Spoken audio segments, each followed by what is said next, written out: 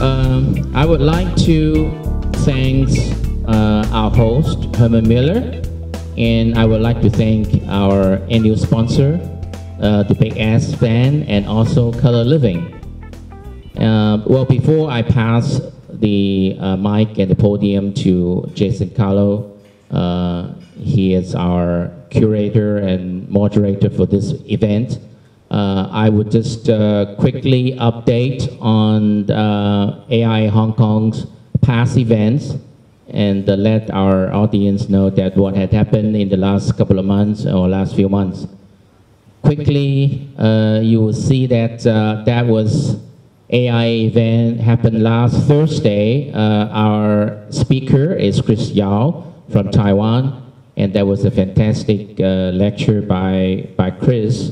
Talk about tangible and intangible in architecture. And the next one I'm going to show is the last Advanced Technology Series, the first event happened in April 21st, which is a wonderful, wonderful lecture by our very special guest and speakers. And in April 15, AI Hong Kong also held the first ever Young Architect Forum in Hong Kong. And we invited 6 firms, young architect firms from Korea, Bangkok, China, and Hong Kong. And that was a wonderful afternoon.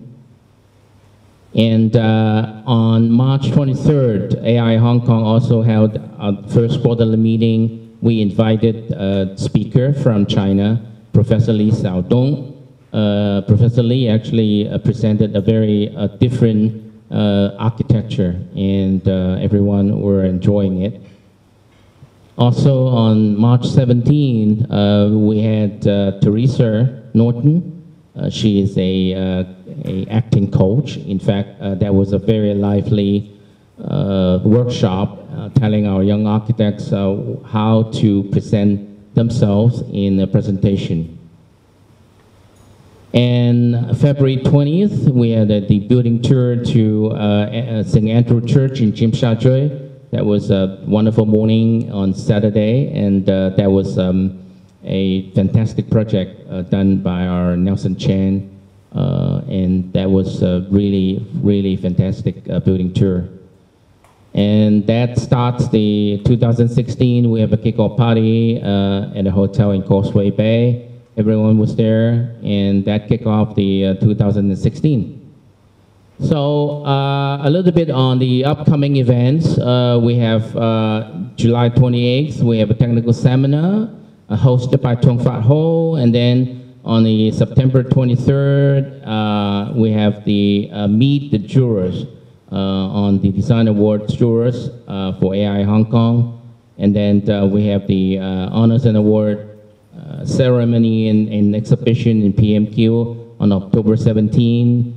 And we arranged another 2 building tours in the coming. One is the Ping An Insurance Tower, which is dubbed the tallest building in southern China. We will organize a building tour to that in Shenzhen, and also we will tour another new project, the New World Tower in Tsim Sha Tsui. And on December 1, we will have our annual dinner and our 2016 Design Award presentation. This will be the highlight and the important events that are coming in the next 6 months. So a reminder, AI Hong Kong 2016 Honors and Award, call for entries. The deadline is on August 12th. That will be the ceremony that we will announce the winner of the Design Awards on October 11th. And then to present the awards on December 1st. So these are the 3 key dates. Now I would pass the mic and the podium to Jason. Before I do that, I must thank Jason being so kind and help me to organize the Advanced Technology Lectures in this year. It's fantastic. Thank you, Jason.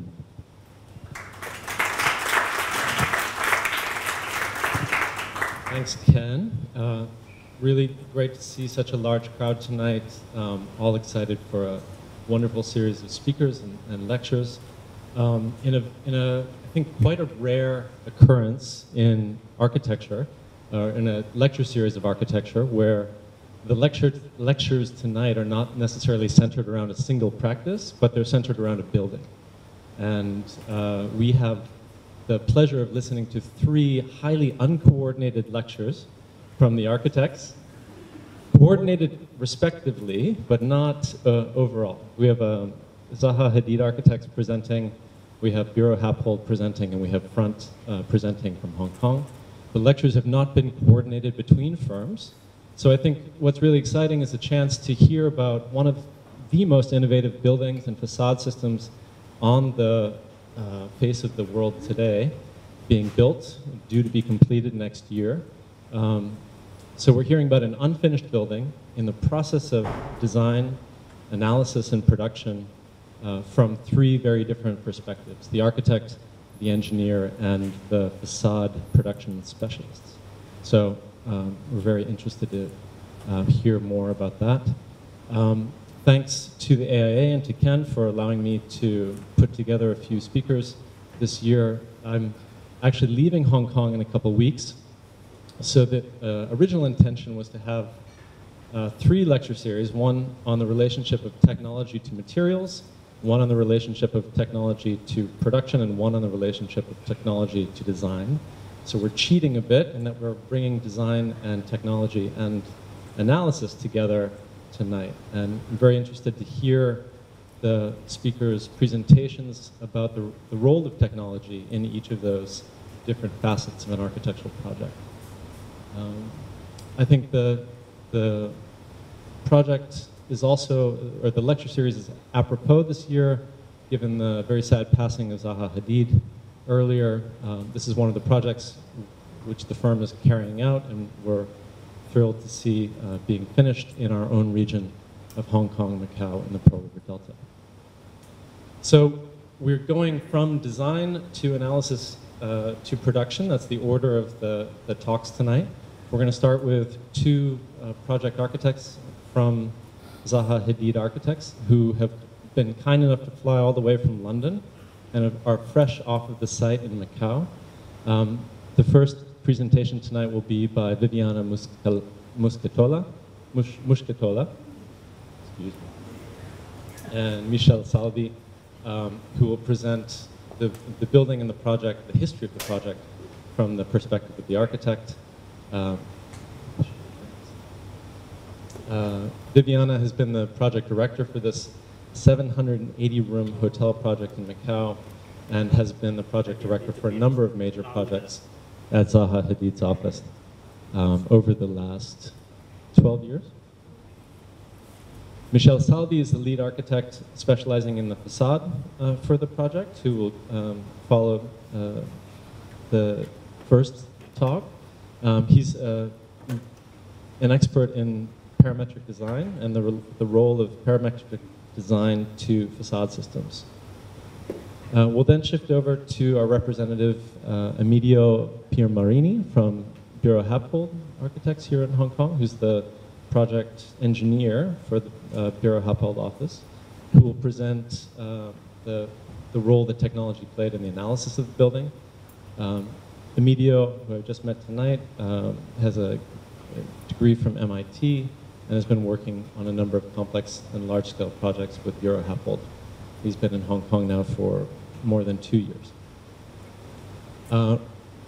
The final 2 speakers tonight will be Ramon van der Heijden and Evan Lavelle, who are both associates at Front, Inc.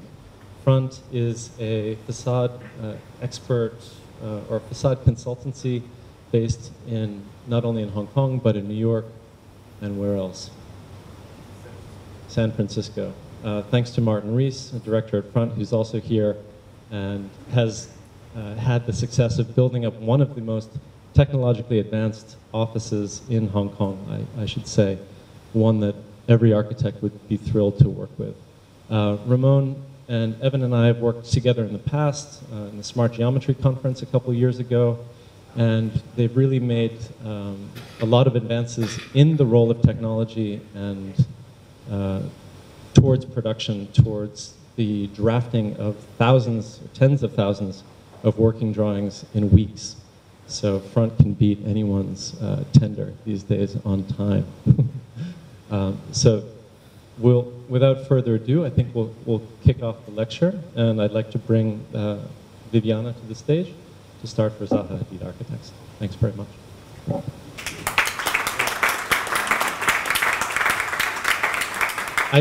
I should say that tonight's presentations are being simulcast to AIA in Shanghai, as well as the Zaha Hadid office and the Bureau Happold office in London. So we have a truly global set of presentations tonight. Thanks very much.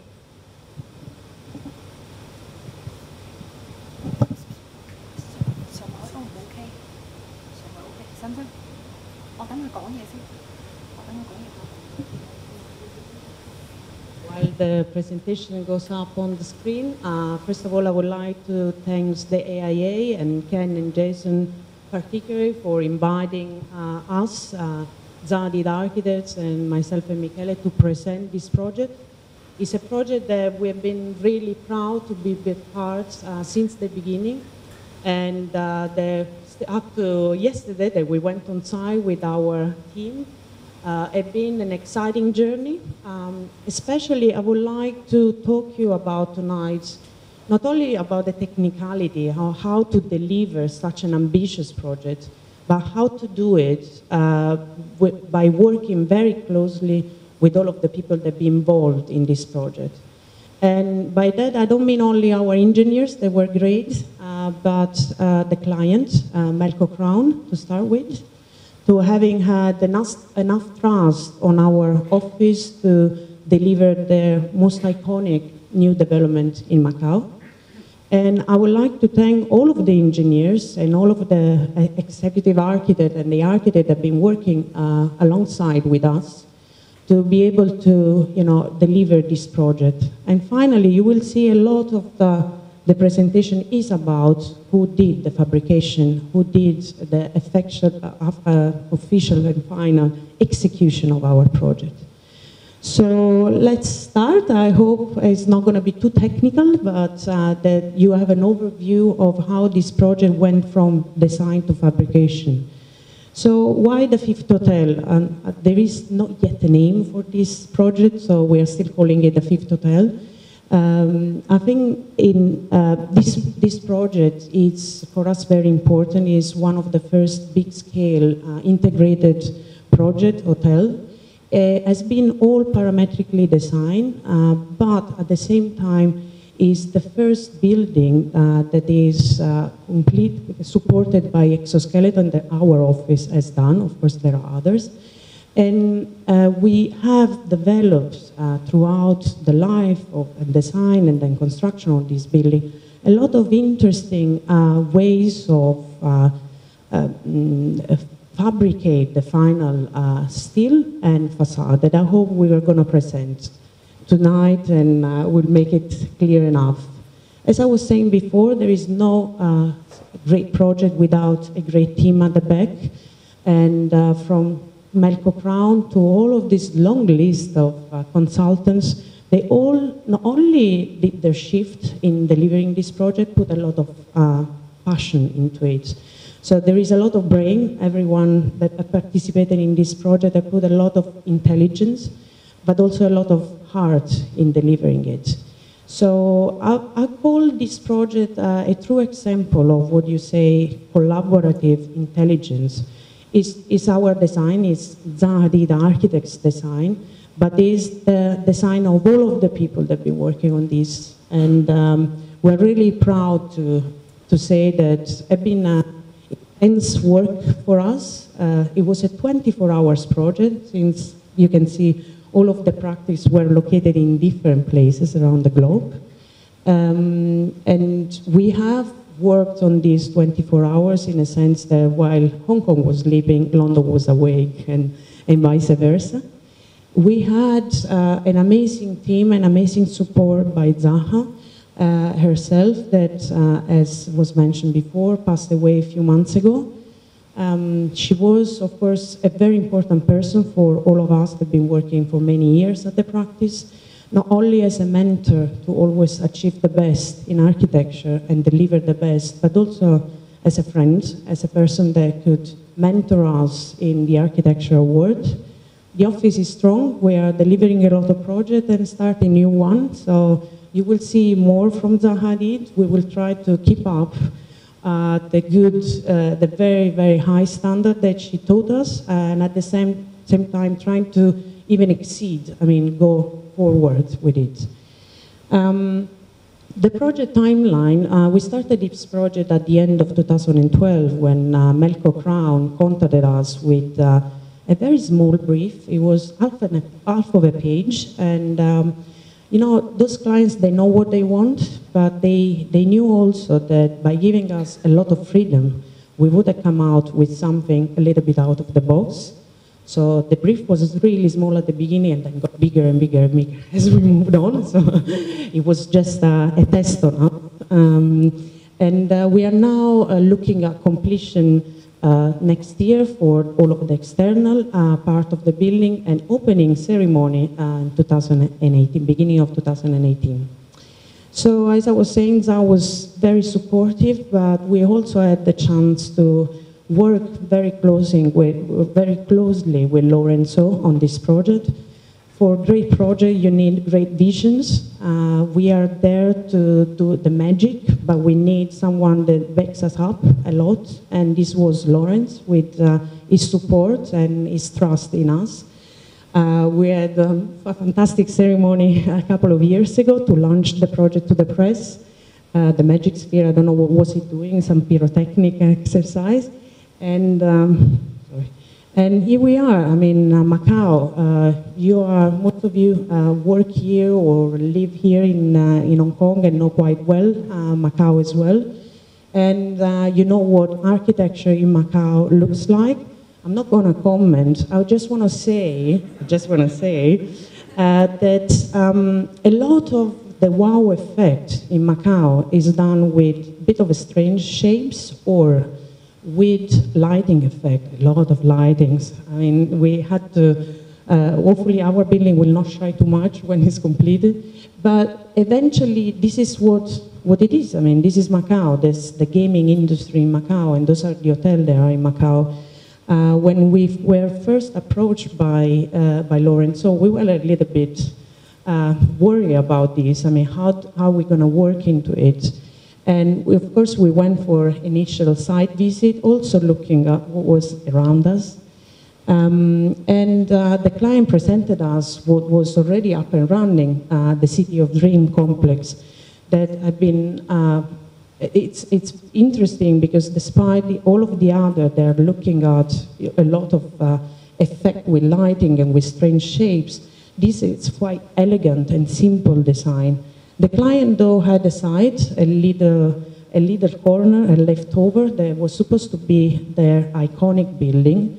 And I think we did the magic and we are now building it. That was the site when we first started. We're talking about only 100 per 50 meters.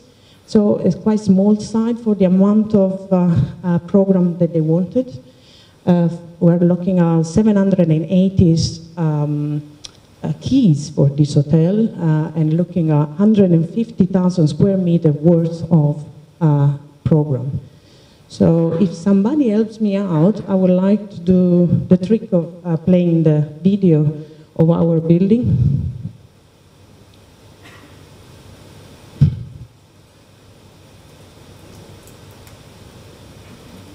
So again, it tricked us a lot because the brief was this big, but effectively the side was also this small for the amount of program that they wanted inside. So this is one of the videos that we made a little bit along the line. It wasn't the first video. Hopefully there should be also some music. We tried to make it a bit of an entertainment as well. And I first want to give you an overview with the video, and then I'm going to explain all of it.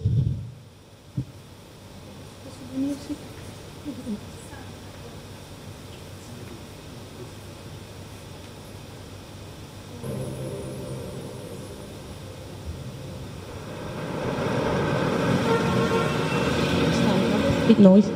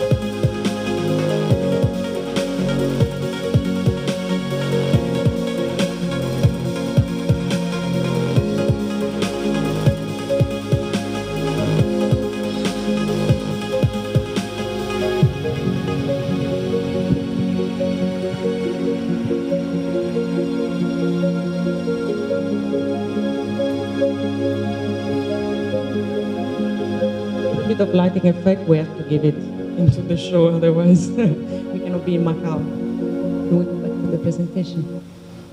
So this gives you an overview of the project. I think what I'm going to present you right now is how the project had been conceived right at the beginning. I was talking about the quite tight sites, and at the beginning we made a couple of options for the client, and the main constraint was that for the amount of area that we had to provide for this building, one option was to give them two very close by towers, and one other was to try to work out with this site in a way that somehow the program was respected. It was kind of straightforward to build, but yet you could find those special moments, both inside and outside, where effectively more than just visiting or staying in an hotel, that would become an experience. This is a bit of a theme for all Zaha Hadid architects. Our architecture is really looking at how people will experience the space and somehow to engage with the public and uplift their experience as they move through the building. So when we worked, the first design idea was to carve out of a mass of a building a series of voids. And in this street that I know that Melko presented as an H shape that is good luck for the gaming industry, in reality is not, this is not the way we see it. The idea was to create as much as possible spaces in between where the guest room could still happen. Because somehow the only way to achieve 780 keys in this hotel was to allow for the in-between space to still be with view out and an interesting view out. So we have a lot of, let's say, standard, in a way, guest rooms. We have a lot of special guest rooms, and those, I would say, are the one in the middle, the one that overlook the voids. The connection in between the different, the two towers at the top and at the, sorry, there's a problem with this.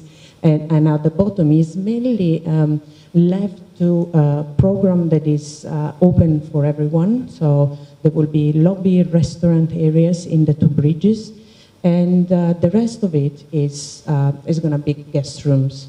So a common podium, hotel room, and the sky top. Of course, seems that after Marina Bay in the casino, you cannot not do a sky pool.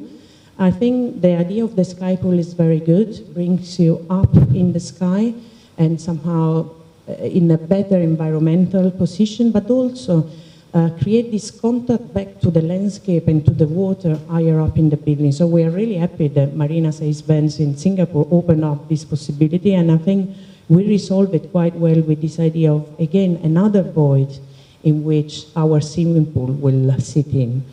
So, although it looks like a quite elaborate design, as you can see, those are the floor plates, are all the typical floors. The building is actually working with a very repetitive floor plate on the two sides, around the two cores.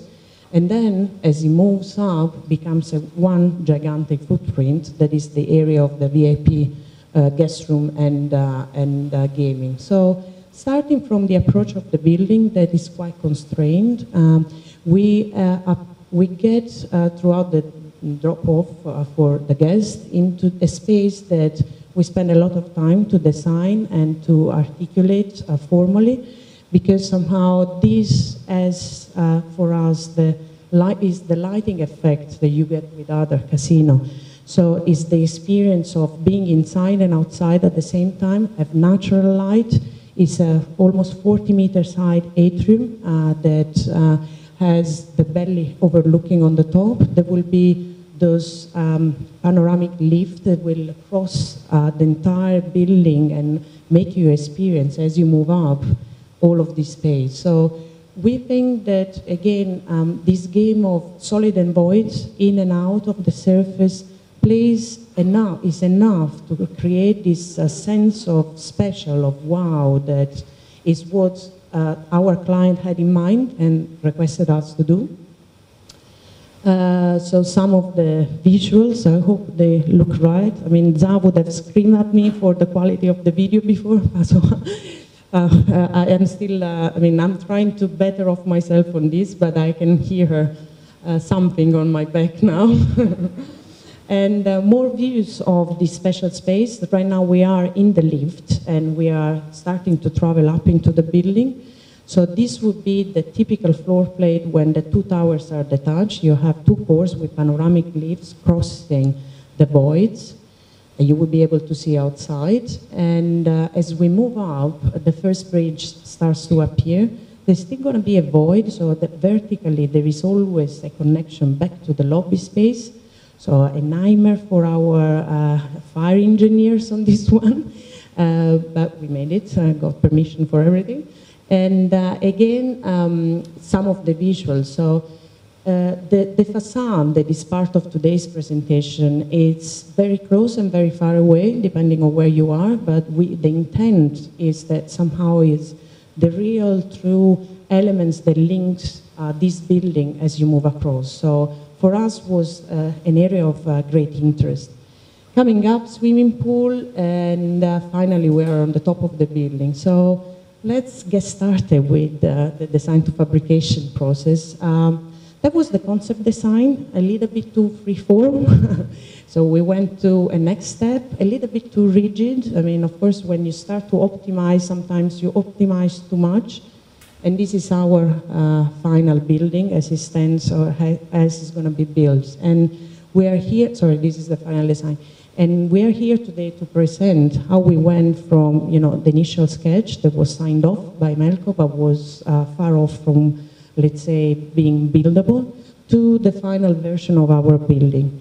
So the design methodology, this is what's a serious topic for tonight. And every project has its own constraint, and in this case, we set some constraints by ourselves by choosing quite an ambitious facade in terms of both structure constraint and fabrication constraint. But of course, there is cost and time that comes into the way of every single project.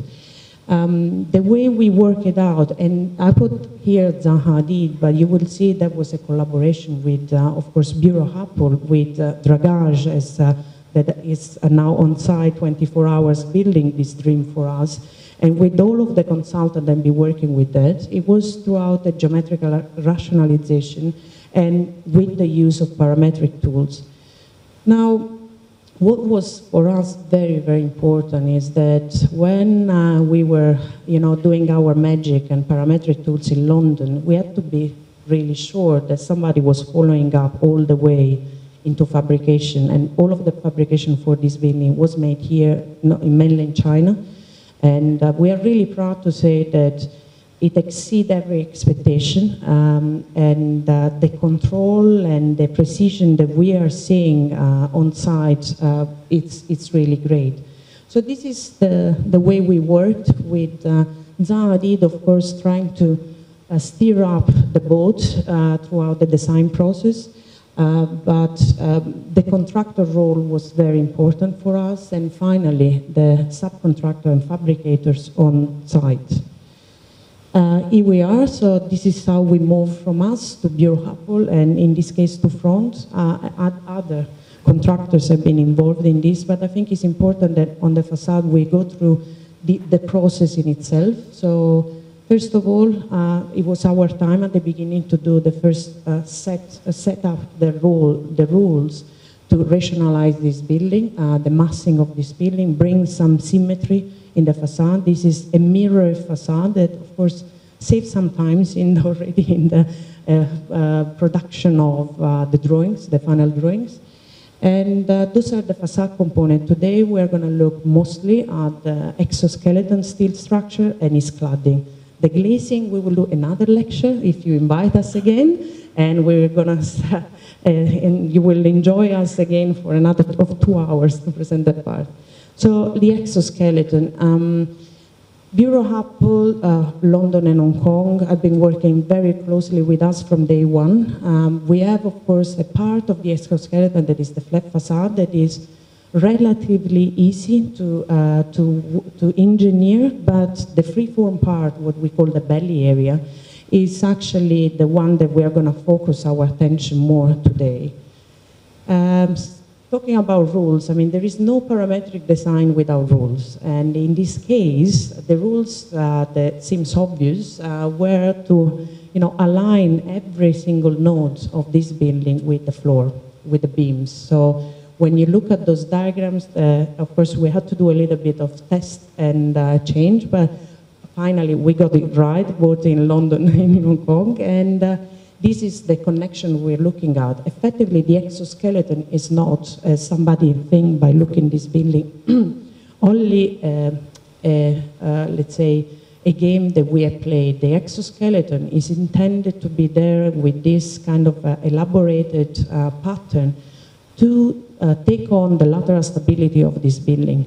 We have the cores, we have the floor plate, and we have the exoskeleton. The inside structure is almost free, and somehow this made a big impact on then later on the internal layout for the building. Freeing up from columns with the exoskeleton was a decision that we made, and we had to make it work, though, structure with our engineers. So, of course, the process has a lot of test and try. And for the flat facade was simple. Already when it starts to curve into the belly, we had to apply a certain number of rules. And this, you don't do it just once, you do it millions of times. And the best thing to do, if you start from the beginning to set up some parametric tools to work it out all the way. So here is the first one that we did. We went to from the freeform facade to a faceted facade. And again, Bureau Happold came back to us because we worked really closely throughout the process and start to work out how this model was actually behaving structurally. So how actually the structure is, of course, thicker at the base and lighter on the top, and how, those set of rules informed us with yet another set of let's say, a reiteration of parametric scripting in our practice. So, for as much as we liked it, the structural member section had to be constant, and we had to find a way in this quite freeform shape to build it in a way that every single member was respecting this rule. So we worked out the geometric constraint, the rules again. We did a small test in an area, but then we really needed the powerful, let's say, the power of our engine back to the office to be able to go from, you know, a small test to the overall building of each one of those members. Zadit is not doing structure. We're not structural engineers, but we work with our structural engineers very closely. And what we cared was not much about how the structure was behaving, but that the final cladding that you see now in red was respected. So we wanted to make sure that our envelope, the final result that the client would have signed up for us, was exactly what we designed for. And to be able to do that, we had to go through step by step with Bureau Apple to set up those axes. Later on, you will have a great presentation of how each one of those nodes was designed. So I'm going to go and pass this one to the next presenter after to go more in detail. Finally, I mean, all of those software, they talk to each other. So the steel contract, of course, Bureau Apple, and then the steel contractor were able to deliver to the client the final calculation, not us.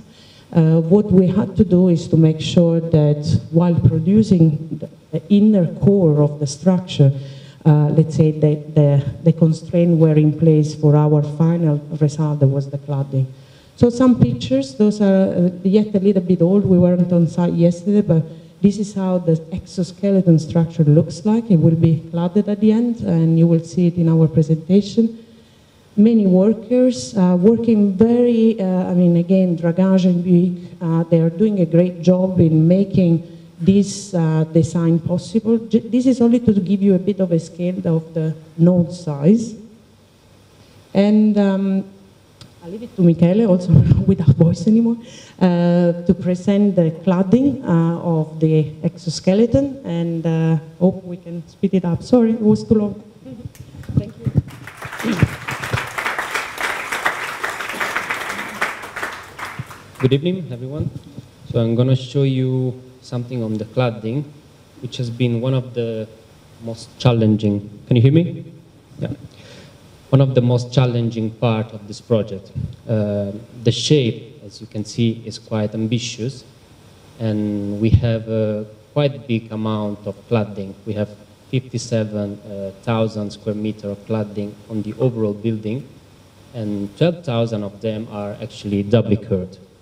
So the scope of the cladding have been split between two different contractors, and we have Aisley contractor, which is taking care of the flat facade, and Kiotech and Front for the freeform area. As you can imagine, there is an interface between these two contractors, and this part has been quite difficult because the flat facade responds to certain constraints, and the freeform has some other constraints. So the substructure inside is completely different. The system design of the cladding is completely different, but on the outside, they look exactly the same, and we are very happy of the result we are having on site. The exoskeleton is subdivided in different families, following the tapering of the structure from the bottom to the top of the building. Also the cladding is following and is tapering according to the structure, trying to get as much as possible the thinner envelope as possible. And there are some tapering member between different families, which are matching between two different families. This is a sketch of how the section in different family works, and you can see with the maybe So yes, this axis in red is the axis of the structure, which is parallel to the facade, and the cladding is tapering at the top. There is more distance between the glass and the cladding at the top of the building. There have been a big work of rationalization, as Viviana was mentioning before, and on the flat facade we have achieved as much as very, very big amount of flat surfaces. There are a few panels which are singly curved at the nodes, and even smaller amount of ruled surfaces at the chamfer in the nodes. There are 22 families only for these curves, so the fillet at the nodes on the overall building are only 22 families, which is quite big success. And this is what we have on site now. The cladding is under installation now, and flat facade. This part of the building, as you can imagine, has been a bit more of a challenge in terms of rationalization. We wanted to get the same result as in flat facade. They had to be coordinated between each other, of course, in terms of aesthetical result. And we have worked a lot in terms of parametrical script. This is the script, the grasshopper definition that Miro Mutiaba, our architect, who has taken care of this, has developed all the way through different stages of the project. And we have changed this script millions of times, as you can imagine. And at the end of the day, we are very proud to see that you can click, and the day after, everything is coming out in a single shot. The day after, it takes quite a lot. During the history of the project, there have been different setting out between, different setting out for the cladding in relation to the structure. This is the first attempt where the cladding was trying to follow the shape of the structure. Of course, we had a constraint for the structural engineer, and the structure has to be a square section. So we have tried to follow the structure, but we ended up to have the distance between the cladding and the glazing. This line is representing the glass. Is always variable when you cut the member in different areas. So the next step have been changing to the structure to follow the cladding to avoid the complexity that we would have got in this part in the previous version, in the node. But of course, this was a bit of a challenge for these guys, the structural engineers. So there have been a compromise between, yeah. So this is the final version where we have a kind of hybrid between the complexity of the cladding, which is not actually complexity at the end of the day, has been rationalized, and the internal part of the structure, which is square section. As you can see, the distance between the cladding and the glass is constant everywhere, all the way through the member. This sketch is representing the general setting out. The mean plane that Viviana was showing before in one slide, which is this dashed line in red, is a plane where the exoskeleton structural member is aligned with. So the member is flat, is laying on a flat plane and is singly curved.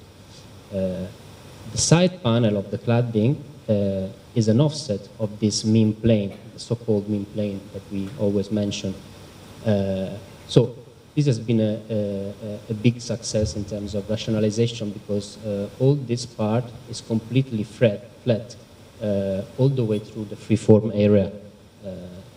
So we have got a lot of flat panels. The front panel and the back panel is still doubly curved, and the chamfer panels as well. There have been a lot of tests of rationalization. This one is an attempt we have done 2 years ago, trying to get rid as much as possible of doubly curved panels. We wanted to rationalize to singly curved, cylindrical or conical panel.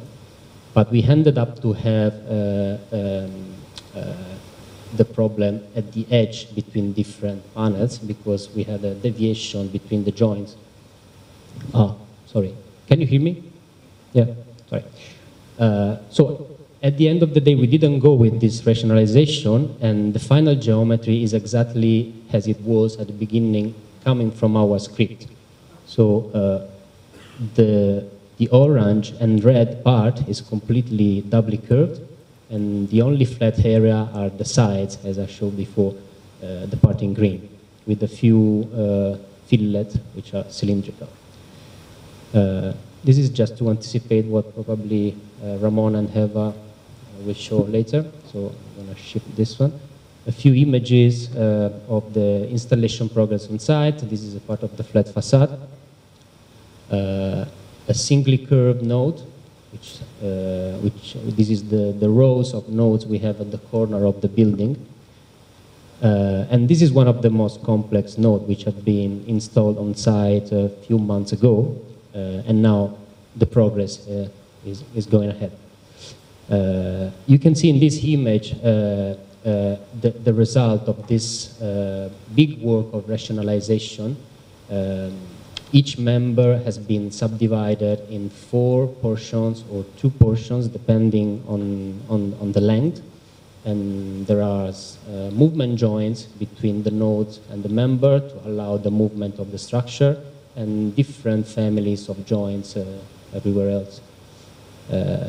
This is quite interesting because it's showing how the exoskeleton cladding, the exoskeleton structure is supporting the triangulated facade that we have at the back in the central part of the building. We don't have slabs in the free-form area. So the glazing is completely supported by this element from the exoskeleton. The fabrication. The fabrication has been another big challenge. On the experience we have got on different projects, this is a building we have done in Beijing and another one in Korea. We have tested different solutions to fabricate complex panel. This is a doubly curved panel that in this case have been molded by this machine. We have tried to apply this principle to our building, but this is what we ended up to get because the machine is very small and the maximum size we could get is 2 meters by 1.5. So we would have got a quite uncontrolled pattern of joints with our huge nodes. So we had to go for something else. So we have studied with the contractors different methods. This is the first attempt we have done in 2014. The result is quite bad, and there were a lot of bumpiness in the doubly curved panels, and the joints were quite bad because the panels were not matching at all. Even if from the distance it looks nice, when closer it's quite a bit of a mess. It didn't pass. It was completely rejected. But it was very helpful because it helped us to understand how to further to go ahead with this fabrication. So next step, we have implemented with the contractor the aluminum mold that I'm going to show you after. And in this case, we have improved the bumpiness, which is not there anymore, but we still have some problem at the edges of the panel because they were quite irregular and cut by hand somehow. So, sorry. So the contractor came out with this solution, which is a CNC machine, which is able to cut the panels always perpendicular to the edge, which is always in a different direction. And the cut is informed by the computer and is coming directly from our Rhino 3D model. So after that, finally, we have got a very nice mock-up, approved with comments, not completely happy about it, but it was quite good. Yeah, and these are a few stages of the fabrication, and I'm going to go through quite quickly. The first one is the production of the mold, which is coming directly from the geometry of our 3D model. There is a perpendicular grid of aluminum panel, and on top of this model, on top of this mold, after molding the panel, we cut the panel. I come back. This is the mold. We cut the panel from a flat sheet with this CNC machine. After cutting, we bend the panel by this rolling machine, trying to get as much as possible the curvature of the final element, which is not possible, of course, to be done by hand this way. We only get the final shape by welding the panel on top of the mold. After welding, we come back to this machine and we cut the edges, and then we check the deviation, which in this case is very, very small, only 2 millimeters on top of this panel, which is almost 2 meters by 5. Then we do the stiffeners at the back of the panels. We bend the substructure, and we, the fabricators actually, they fix the substructure at the back of the panel when the panel itself is still welded on top of the mold. This way we can guarantee that the shape is still there and is not going to deform in a different way. And this is the final panel. A quite important stage in the fabrication is the pre-assembly in the factory. Each node and each member have been pre-assembled in order to double check that the deviation at the joints is within the acceptable ranges that Eurohapot has set up. Then the panels are sent to the painting factory, and then they are delivered on site. During this big process of fabrication, we have used CNC machine, but mostly we have used this kind of tools, which are quite standard tools that you can see.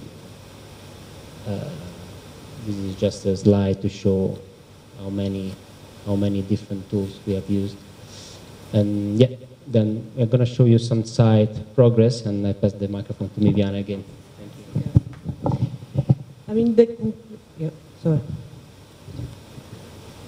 Yeah, they cannot hear. I'm going to scream in the...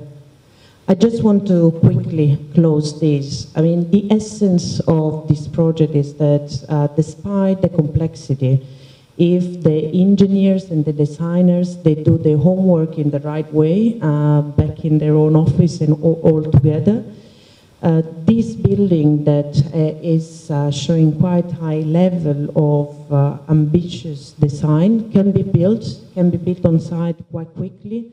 We're really, really happy about the work that we are seeing right now. And our big thanks is not only to us as designers, and there are many in this room, but all of the people that are working 24 hours to make the City of Dreams Fifth Hotel reality. So big thanks to all of them. And to all of you for being with us. And I'll leave it to Ramon. I hope we've been quick enough on this. Thank you.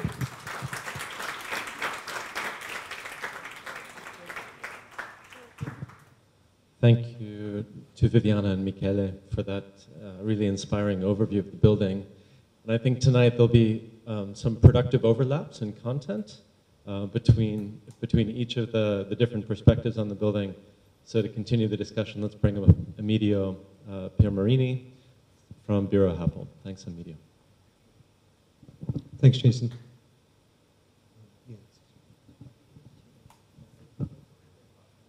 Really yelling into it. That shouldn't be a problem. That's never been a problem for me.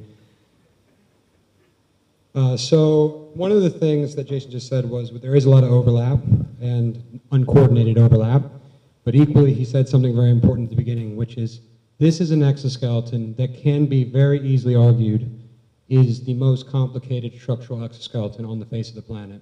And I hope as we go through this, you can see why we're saying that. And tonight, what we're going to be talking about, just step into it. Got it. Is the exoskeleton connection design. So these were steel connections for a structural exoskeleton that is very complicated geometrically and structurally. We'll be going through this story, which is a great case study in how to use our latest and greatest fun tools of parametric technology in the right way. So there's so many stories to talk about in this job, and we only have 3 up here tonight and a few other players that can't join us on the stage. And for Bureau Happold, we had a lot of stories. As Viviana had said, we were involved in all stages of the structural and facade design. And here in Hong Kong, we actually did the internal and exoskeleton connections, all of which had incredible stories. Tonight, just the exoskeleton connections. So the structure, they've done a great job for me. I don't actually have to get into a lot of this stuff now because we accidentally overlap. As Viviana alluded to, it's a dual structural system where we have 2 cores holding up the building laterally and gravity system, as well as the exoskeleton. So these 2 systems are coupled, and this is not just a striking piece of architecture, it is a piece of engineering as well that you see. So we know we have significant forces going through this exoskeleton. Now, one of the other things is, because it is offset from the edge beams, and it is tied into the core, this does complicate load paths quite a bit. So on day 1, you do have to work with your architect and know exactly what the engineering challenges will be and recognize when to take care of them. One of the things that we were appointed to do in London was to optimize the exoskeleton. This is actually a very efficient structure. And our colleagues in London actually did employ parametric technologies to be able to get this pretty picture up here. And what it's showing you is they dipped into a bunch of different types of sections, as well as high-grade steel, to allow us to have slender members that worked really hard, providing the client with a lot of value on the savings in steel. So we're starting small, big and going small. Once again, you guys have just seen this on Viviana's slides. And what we realized at day 1 was this was what we're playing with. We're inside an aluminum-cladded structure, and this is what we're going to be operating with. And as she alluded to, we knew we had to decide between a warped section and a single curvature section. Now, what she didn't tell you is the reason on why we went that way. Because when you look at this structure, you know it's going to be hard to build. And the picture up top is actually way harder to build than the one on the bottom. So it was all about managing complexity. Where is the complexity best kept? So when we made this decision, it didn't eliminate the complexity, it reduced it. So what happened? Well, for us, we got nice little things like this to deal with now. And for front, they have to worry about a lot of different pieces. So linking us together, there was reasons for this. And early on, we recognized that this is what you're going to be looking at in every location. Necessarily, the geometry would drive what the connection would look like, and therefore make for an engineering problem that has never been done on this size and scale before. And that's where we are right now, the challenge. These are the 4 steps for all of the 2,500 exoskeleton nodes that we had to do a full detailed design on. So every one of these steps, I can't stress enough, on its own is actually a huge task. But on one project with the time scale that we had, immense. And that's why we're here tonight to talk about it. It's very, very special to us. So let's go through it real quick. You're an engineer. So you sit down right away and you go, what's the engineering problem behind this? Why are we here to talk about the engineering?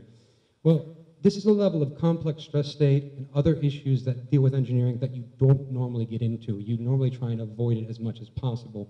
But on this job, as you'll see, we had to deal with these things and whip out our best tool, our most accurate tool, finite element analysis, on the grandest scale that you could actually have it, and delve into force mapping and big data sort of processing that most engineers never will touch in their whole career. And you're on your heels on the first day, you're on your heels. But it doesn't stop there. That's just the engineering. There's other constraints on this job that are extraordinary. The architectural and fabrication constraints don't stop. We're having to be very adept with dealing with a very complicated exoskeleton cladding system and not clashing with it. And at the same time knowing that, we don't know who the contractor is going to be in China. And we are specifying some of the highest grade plate on some of the thickest plate that you're going to use on a civil structure. And you're going to have to document all of this for him somewhere, and you don't know what he's capable of. You have to have all this mastered at the front end of things. So taking another step back, you're getting hit again. And finally, time. We all know time is the biggest thing. We had a 12-month program, but because the first 3 months of that was necessarily used to innovate and come up with a new tool, which we'll be talking about tonight, you had 9 months at the end of it. Now, for the actual practicing engineer, that actually means that every day for 9 months, 4 hours at a time, you have to have something that's ready to go out the door. That's day one. So I hope that gives you a little bit of background exactly what we were looking at and why this is such an awesome challenge to be working on. Let's go through each one of these a little bit clearer. So step number one, find similar nodes. Now why do we do this? Because to do this, this actually allows us to divide our work. And this happens on every job. So what will normally happen is you go around, you kind of look, and you look what has the same geometry and what has the same, so if my arms were the connection, if it was a 4-member cross, it has to have the same orientation and also the same sections coming into it. Now, this is usually very easy to pick up, but I challenge anybody in this room right now to look at this image and be able to tell exactly which ones can adopt the same connection detail. Very hard to do, and actually, even if it has the same geometry that you can see here on this diagram, how do you know it has the same section? Remember, we did a nice optimization algorithm to save the client money. So right away, you're hit with a very, very interesting problem, because this not only helps us, it helps the fabricator as well to reduce the amount of unique work to do and modularize things. Now, meeting constraints. Viviana kind of got involved in this a little bit already, so we'll bounce through this. This is what Zaha gave us. This is the envelope that we knew. This was our playground. And we're playing every time, 2,500 times, something awesome like this. Some crazy geometry problem that changes it every time. There is no book to solve a problem like this. And you recognize that the geometry that is already there has been clash detected against her envelope. Ah, right here, yeah. But not that one, You did afterwards, though. So you know that you're stepping outside of the bounds of that envelope or that checked member already from day one. You know you're doing that. So you know that you need to be very adept in working in 3 dimensions. Usually this is something that you don't have to do. So working in 3 dimensions, you might scheme up something like this. The little red man standing next to the node here. This is something that works architecturally. But we also got to be able to build this just as fast as we designed it. And we don't know who's going to be doing that. So on paper, before you even pick up your pencil, you better know that whatever you specified can be built. So if you have to do it in 3D, you do it in 3D. And the cool part starts now. For us engineers, now we get to start throwing forces on it and actually analyzing. Silence. So basically, 70 meganewtons, for those of you who don't remember your structures, that's a big deal. And having 20 meganewtons cranked in eccentricity on the back, it's a big deal. And that's what we knew right away. The engineering challenge was going to be amazing. Now, given that we are sort of a mixed group of people on technical levels, we're going to make an analogy. I hope you like it, okay? So usually in the UK and the United States, this kind of a job wouldn't even go to an engineer of record. It would go to a subcontractor of the contractor. We give them the forces. He'd go away and design the connections based on those forces using his connections bulldozer. Okay? And what is his connections bulldozer? It's something like this. It's a codified approach. It's very tried and true. And he's very used to that. That's your 99% of jobs right there. Okay? But when your bulldozer fails you, well, first of all, why does your bulldozer fail you? First of all, on the left here, you can see a typical case, a typical 99% of the cases of buildings. You have simple force transfer through your connection. Now, what happened on City of Dreams is a little bit different. Because of the insane geometry, you had to have more complex connections, which by their very nature transfer more forces. You can see more red on the right than on the left. And because of that, it disqualified you from using these methods. So tool number 1, off the list. Tool number 2 is a shovel. Well, when your bulldozer doesn't work, get down and dirty, start using your shovel. So what is that in connection design terminology? That's bespoke hand calculations. Now what is this? It's a little bit more refined of a process, but it's actually going away, knowing your engineering technology, knowing the actual theory and math and physics behind things, how things work, and going and plugging and chugging numbers. Problem with this, why this was not able to be used. This word right here, assumptions. Every step of these calculations is actually a very conservative assumption. And in general, it can be very useful, but if you have to do it for equations that are very complicated by their nature. So I get to look fancy now and throw up some very fancy plots up here like we're in college again. But when you have the complex stress state that we had, this is actually the realm of stress that you're dealing in. And you do not want to be playing with that equation by hand. So you'll make conservative assumptions, and that, as we'll show you, actually leads to a huge amount of materials being wasted. So, 2 tools, one more left in the toolbox, and that is the archaeological tools that you hardly ever have to resort to getting down on your hands and knees, finite element analysis. And what does this look like in real terms? Nice, pretty stress plots that we had to mass produce. And this is, by far, our most powerful tools as structural engineers in the modern era. And you look at me and you say, Medio, then why don't you use it on everything? If it saves material and it's so powerful, why aren't we doing this all the time? The problem is just like those archaeological tools, they take time to set up, and they're very esoteric to process and run and understand. And you can actually get really stupid results if you're not paying attention. So that is the reason why all of these things together prevented us from using the previous tools. So if I can bring home the analogy here, we knew from day one, because of the analysis, we had to use our scalpel. But because of the massive amounts of nodes and the time constraints, we'd have to be doing the amount of work that we normally save for a bulldozer. So that is where we were on day one on this job. We knew that this was going to be a very special analysis in terms, and with everything else, an immense task.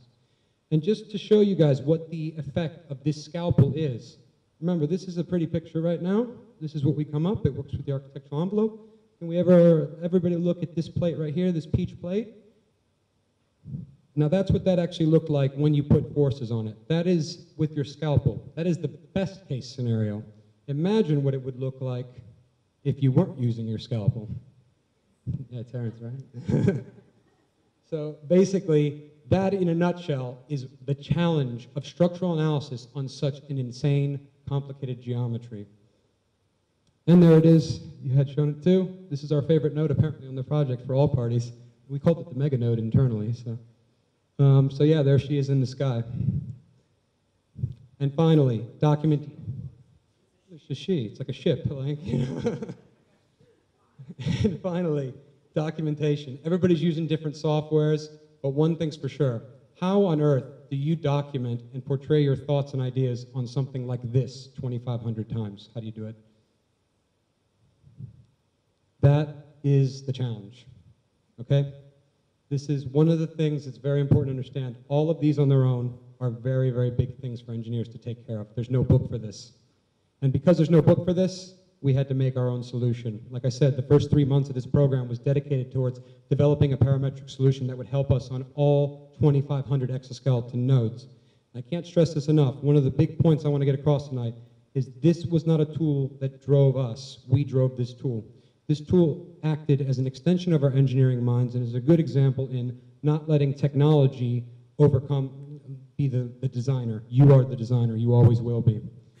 One of the examples I can show you here of this is if you look at this video, this is showing us in real time, everything else is sped up tonight, but this video is real time, managing the amounts of data and the different factors that we had to keep track of throughout the whole process. So this is real time, going through, seeing what things would look like, managing data, bringing things up, and understanding your engineering mind comes first. And you just need to present this data in front of it, and you'll come up with some pretty cool ideas, as you'll see.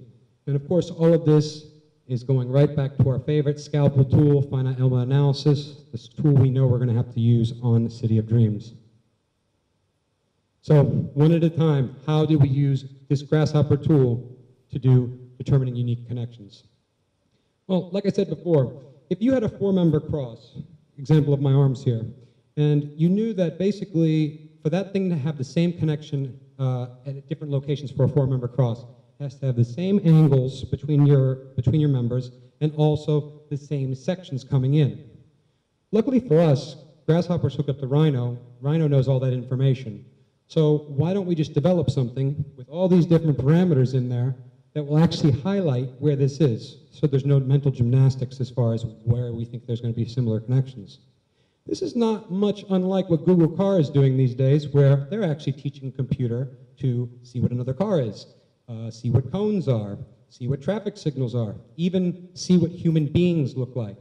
This is now part of our industry, something that you have to be able to teach a computer what's going on.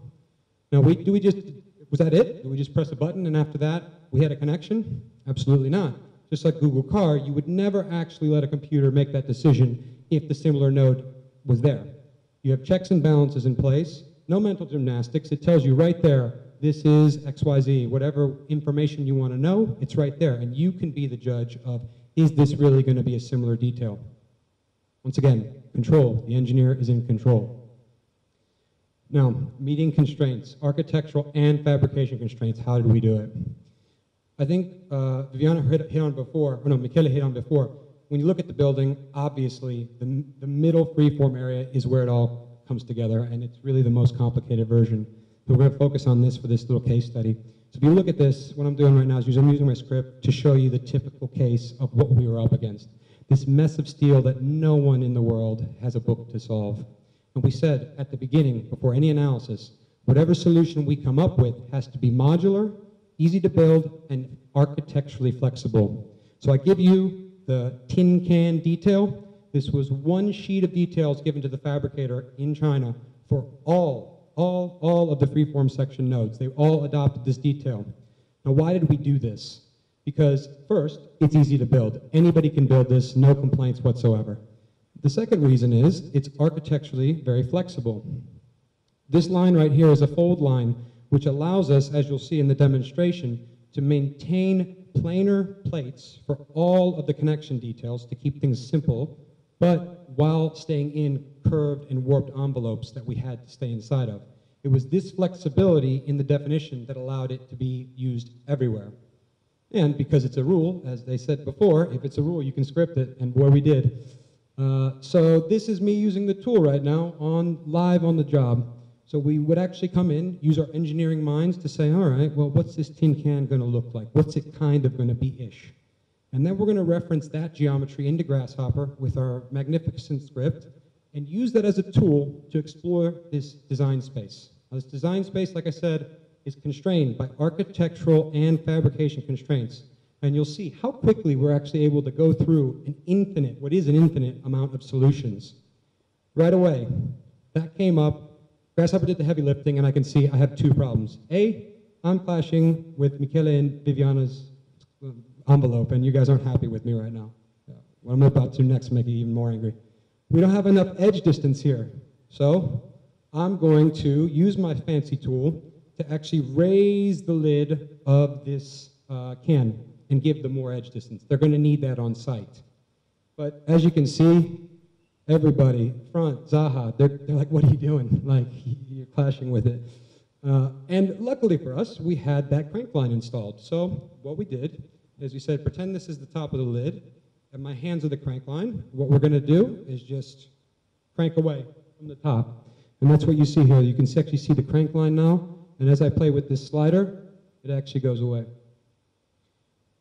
Now, this is all sped up, like I said, but this is not sped up more than about 50%, which means that there is no such thing on this project as give it to the computer will design it for you. It's a, hey, listen, go through it yourself, like figure out what's best, because there's way too many parameters to sit in here and actually have to give it to a computer to do. Nothing can beat you in your design mind. And now we get to do the fun part, finite element analysis. So I know we don't want to get too technical tonight, so I made a nice little video a few weeks ago. I hope you enjoy it.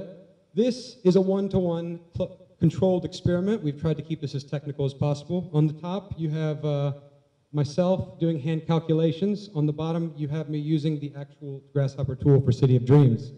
And you're going to see that there is a huge difference between using your scalpel and using your shovel.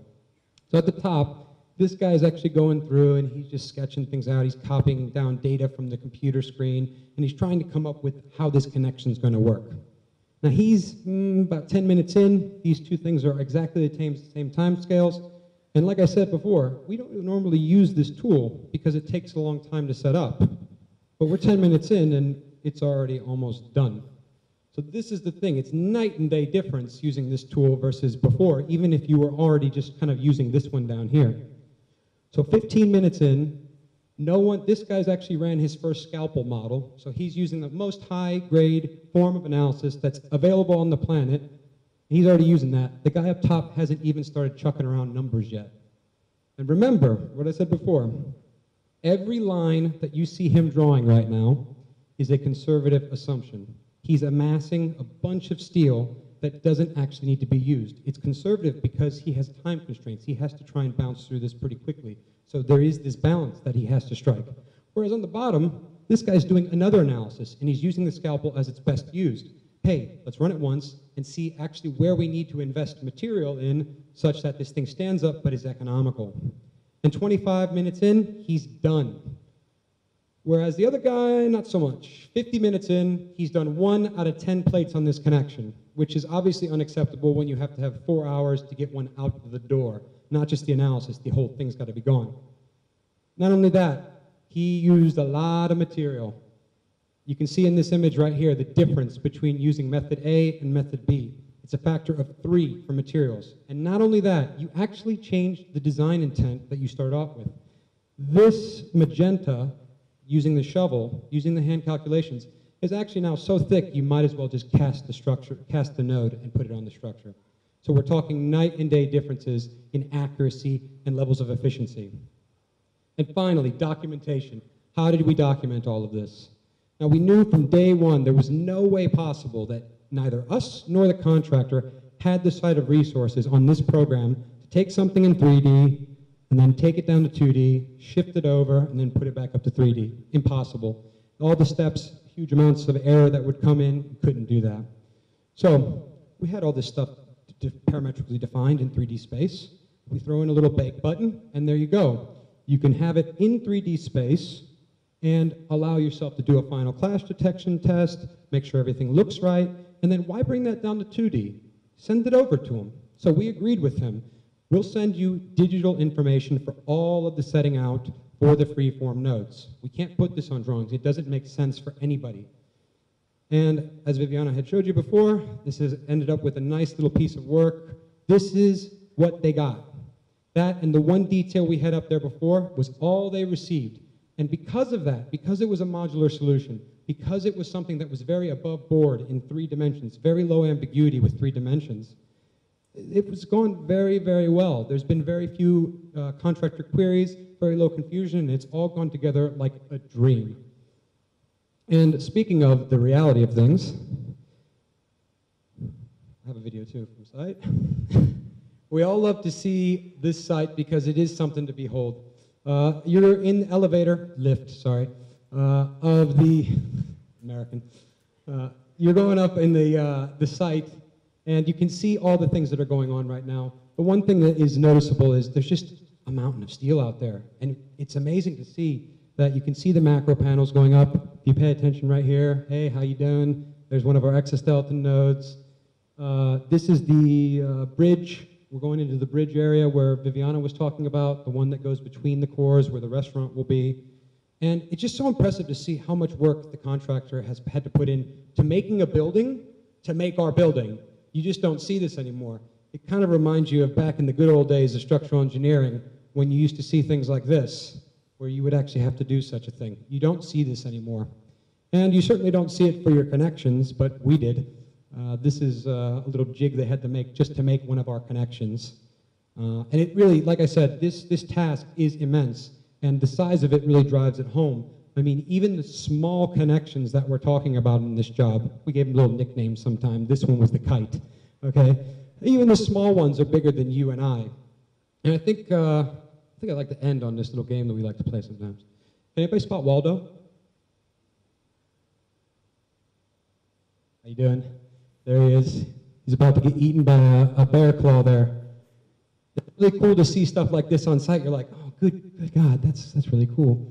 And that drives it home when you actually see it there on site and you realize that is something you don't get to see. This is the 0.001% of jobs for something like this. So that's all we have for you here today. Thank you for having us, seriously. And just one thing, in our industry, we are always going to have new technologies being rolled out. And there's always going to be a button that comes up and they say, oh, this button now does your job for this button now does your job for that. This button is going to replace you. Do we believe that? This is actually an exercise in that right there, that we did not let the computer take over the design process. And I hope that's been readily apparent, is that this was an extension of our design minds. Thank you very much.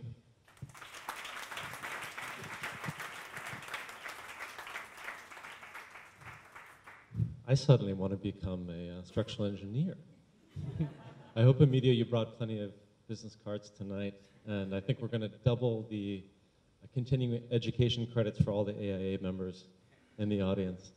To shift on from design and analysis into production, I'd like to welcome Ramon van der Heijden and Evan Lavelle from Front.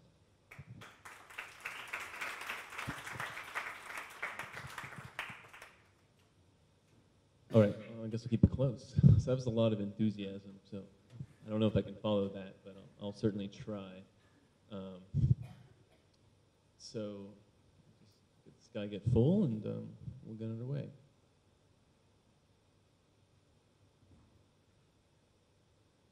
All right, cool. So we had a very, very specific scope.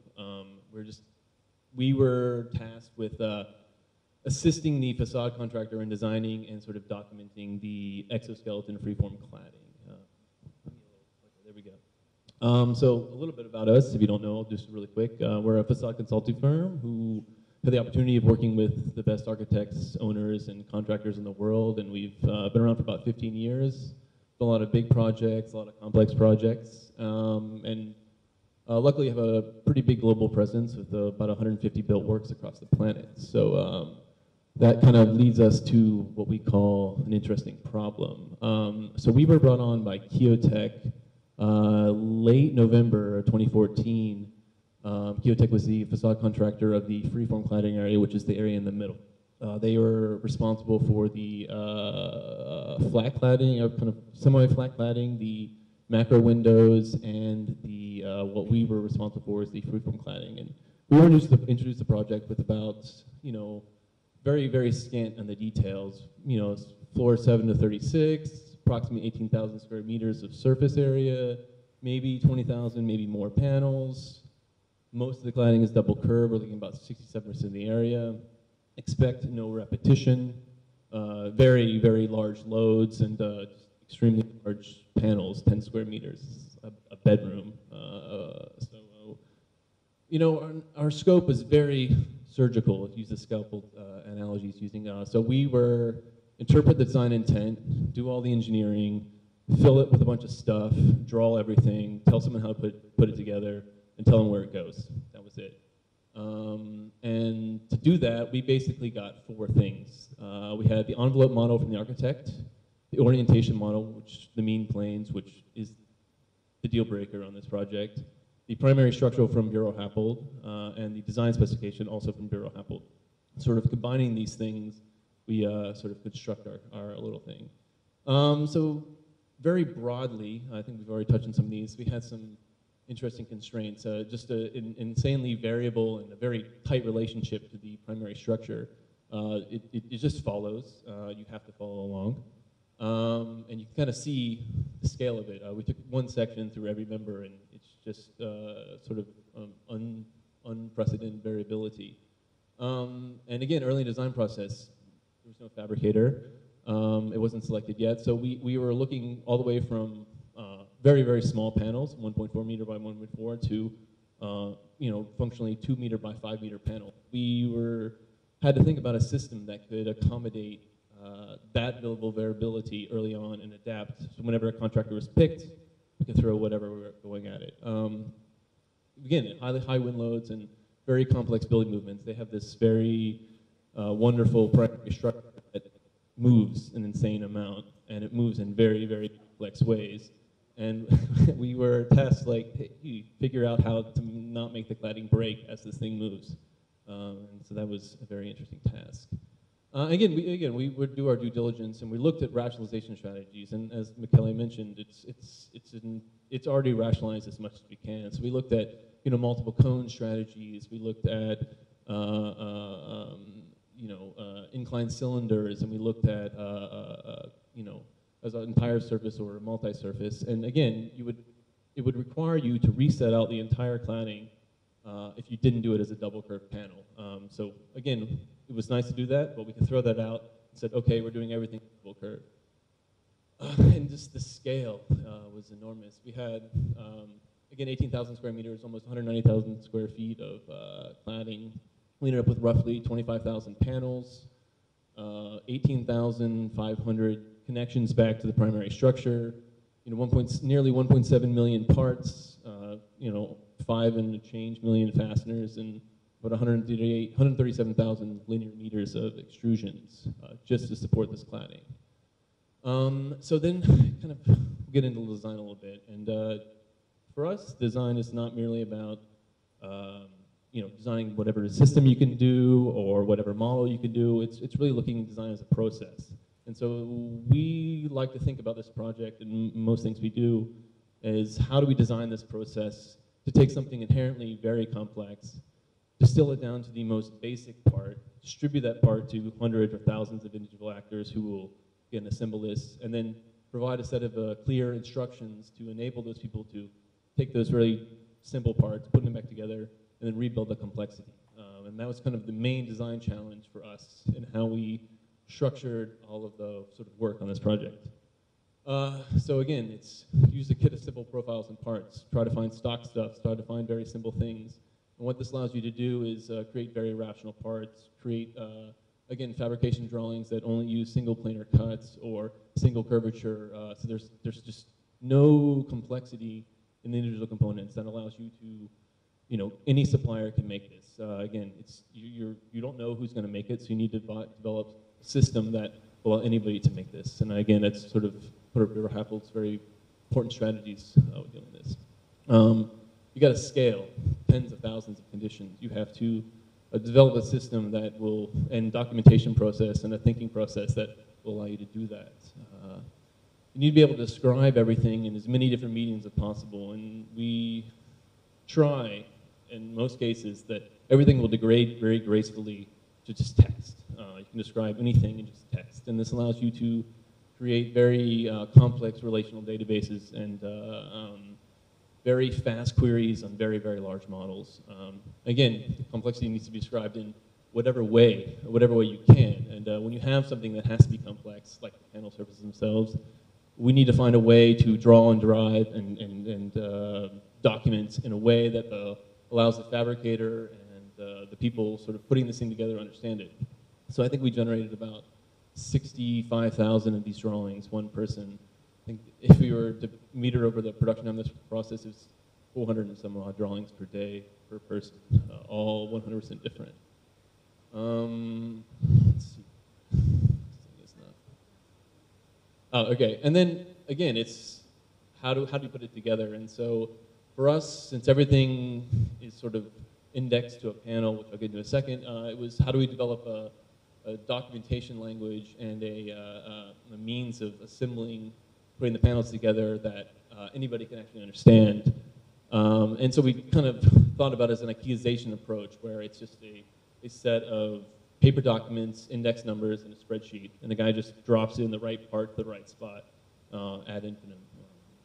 So again, stepping back into it, our scope was, again, very, very small. It was purely designing sort of the node cladding, just covering the freeform nodes, the member cladding covering the freeform members, and the penetrations connecting back to the macro windows, and the penetrations connecting back to the primary structure.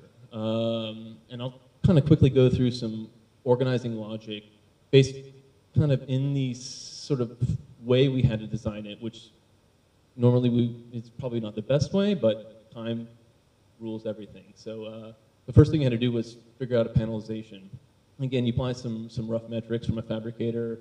You kind of start to panelize the panels, and then an algorithm will try to figure out where symmetry is, where symmetry isn't, and then swap and kind of sort of configure the joint locations to sort of create more aesthetically appealing logic. The second bit was probably the most stressful and complicated part of the sort of whole thing, was dealing with the penetrations to support the building and support the macro windows, which had zero relationship to the joint locations, all sorts of framing nightmares to that.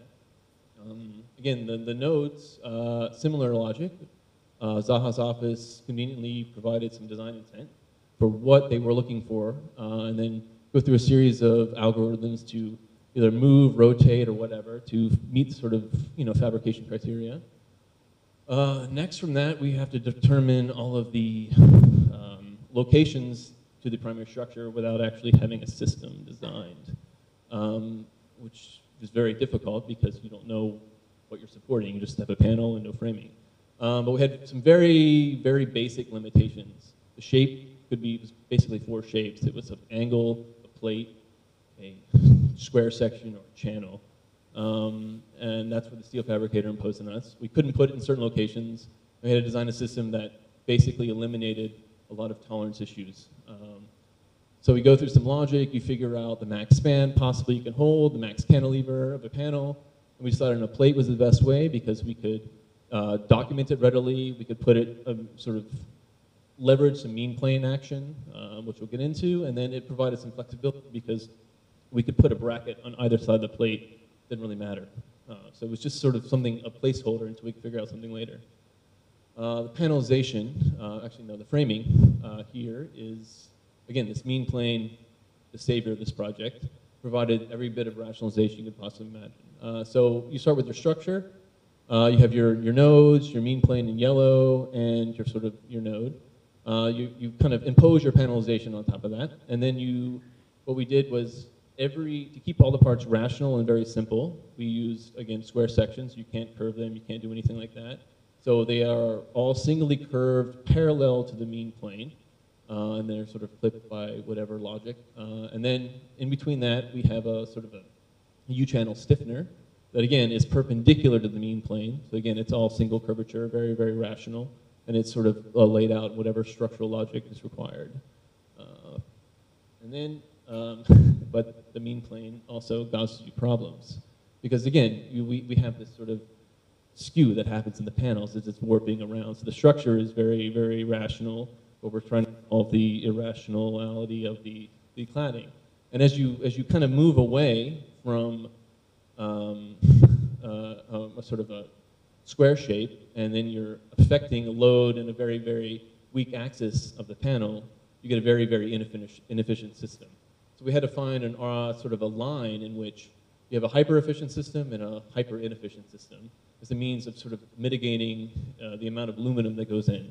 So you jump from a very relatively thin plate, and then you pass up to about 20 degrees, and it just jumps into this enormously thick, hilariously large piece of aluminum. But there's not that many of them, so we found it as a very convenient way to do it. And finally, the bane of our existence were the joint covers. And there are these little pieces of aluminum. They look fantastic, but they cover all of the joints. And there are about 340,000 of these individual components that were all 100% different. Because they're responding to local conditions, fastener locations, bracketry, what have you. But again, we use the mean plane as a way of organizing that, and then through our modeling process, it allows you to, say, generate cut files and have, say, all the pre-located fastener locations, such that the guy on site doesn't have to think about where to put a hole. The guy in the factory doesn't have to think about a hole. It's all CNC located. So it was ultimately a very, very convenient way of thinking. So let Ramon talk about our really big models.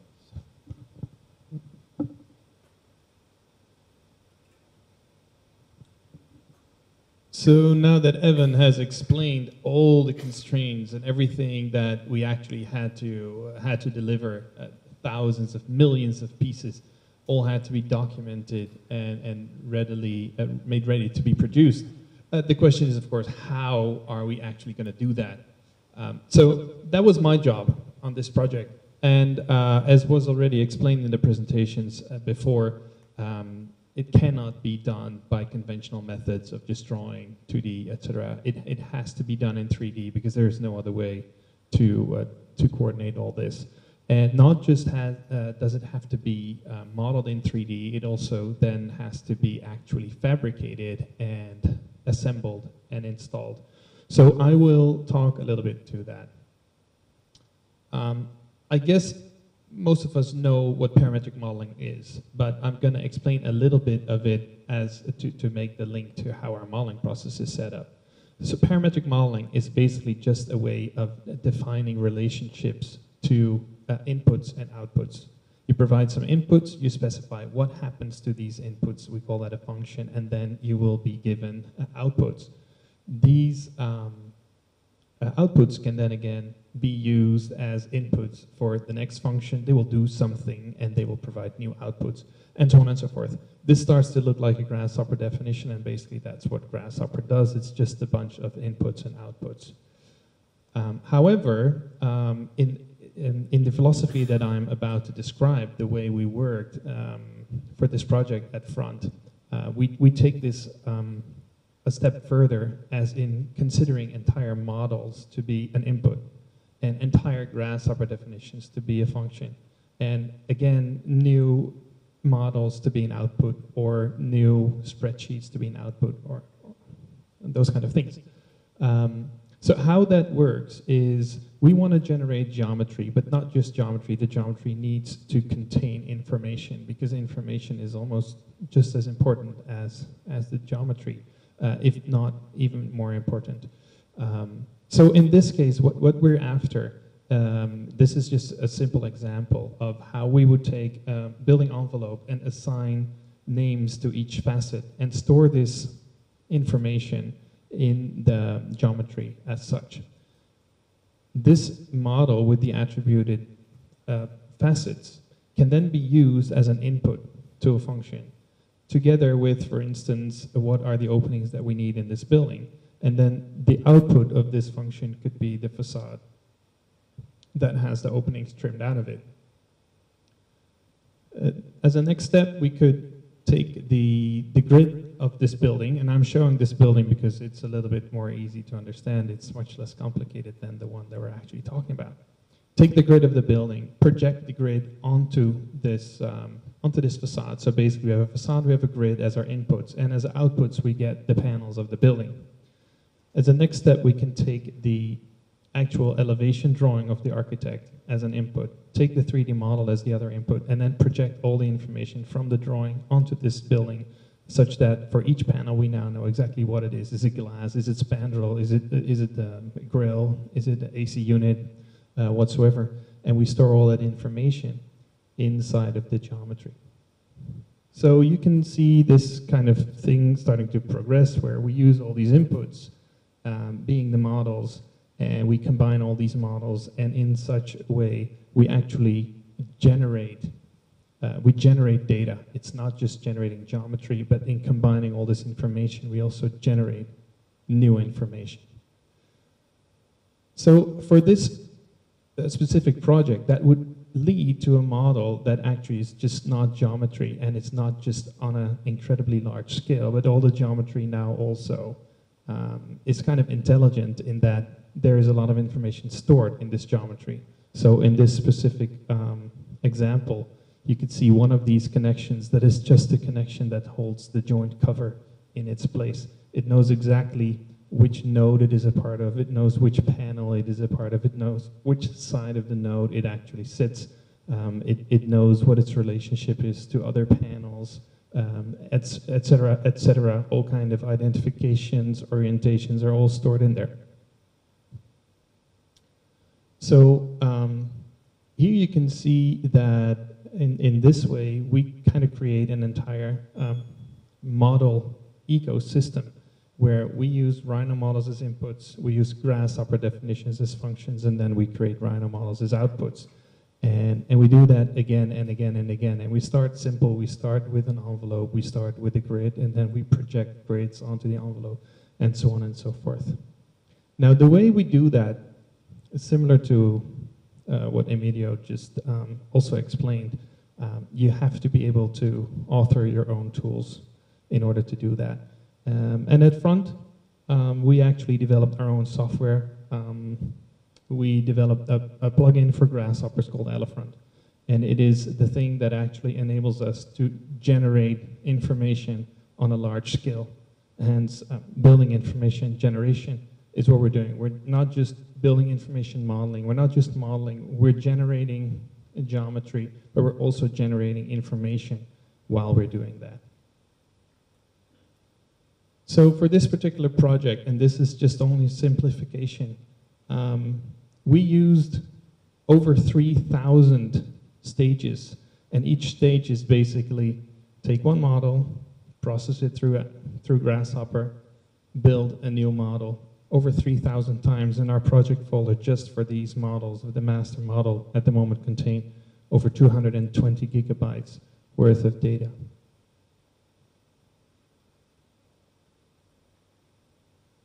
So as an example, how that goes, a stiffener. A stiffener seems like a very simple element. It's just a single bent piece of U-shaped profile. And we need a lot of them to make sure that the panel is actually stiff enough to support a large person jumping on it, cleaning the windows.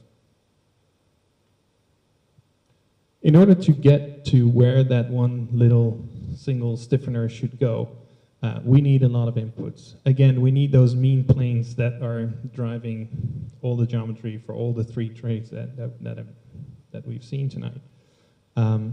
We also need all the tieback locations to the steel, which we had to basically provide before we knew anything else, because they had to go on the steel first. It was the first thing to go up. For us, actually, rationally, would be the last thing we know. First, you would want to design all the framing for your panel, and then you know where the cleat, the structure goes. In this case, we had to do that first, so it's now an input. Of course, we have the envelope, and we have all the penetrations through the envelope in the shape of these stubs. One step in the model, we take all this, everything is attributed, everything knows what it is, where it is, and we know what interacts with each other. And in such a way, we know where the brackets are, we know where the steel is, and so we also know where not to put any stiffeners, because we just cannot, there is no room for stiffener there. So we would actually create geometry to tell us, to inform us where not to put these stiffeners. And we would be left over with whatever is there, we can actually put stiffeners on, and we would distribute them along these allowable stiffener zone. And then the next step in this process would be the Grasshopper definition actually generating these stiffener wireframes for us. Following this logic, we could apply this on all the parts in the building. Every model would then serve as the input for the next one, and we could create basically any type of shape with this set of parts that was possibly available in the building. So this is a little animation to show how this modeling actually came together. So we started with the steel, thanks to Emilio. It was awesome. We did some attributing to it. We get the envelope surface model from Zaha. Thanks, Michele. And then we had to indeed determine where the joints would go, determine what the panel size would be. Maximum panel size, architectural intent would be our inputs. The joint locations, different on the front, different on the back, different on the side, all determined by the edge of the panel, trimming away. And in this step, we actually start to see the shapes of the panels, all the surfaces. All the panels now have one surface. They know where they are, they know what they are. We would name them, we would give them all kinds of attributes. Looking inside, we can now see, again, the mean planes. They're driving all of the primary grid lines. This would set out the ladder frames, the main rails on the panels. And they would always have a specific hierarchy. The longer ones first, and so on and so forth. And this hierarchy will determine how the trimming happens from one frame to the other, from one ladder to the other. The edges of the panel and the penetrations of the stub would also determine the rest of the trims and the rest of the secondary frame.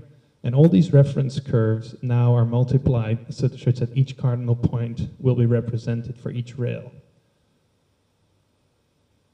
And similar to the stiffener example, we would create geometry to show where not to have any rails.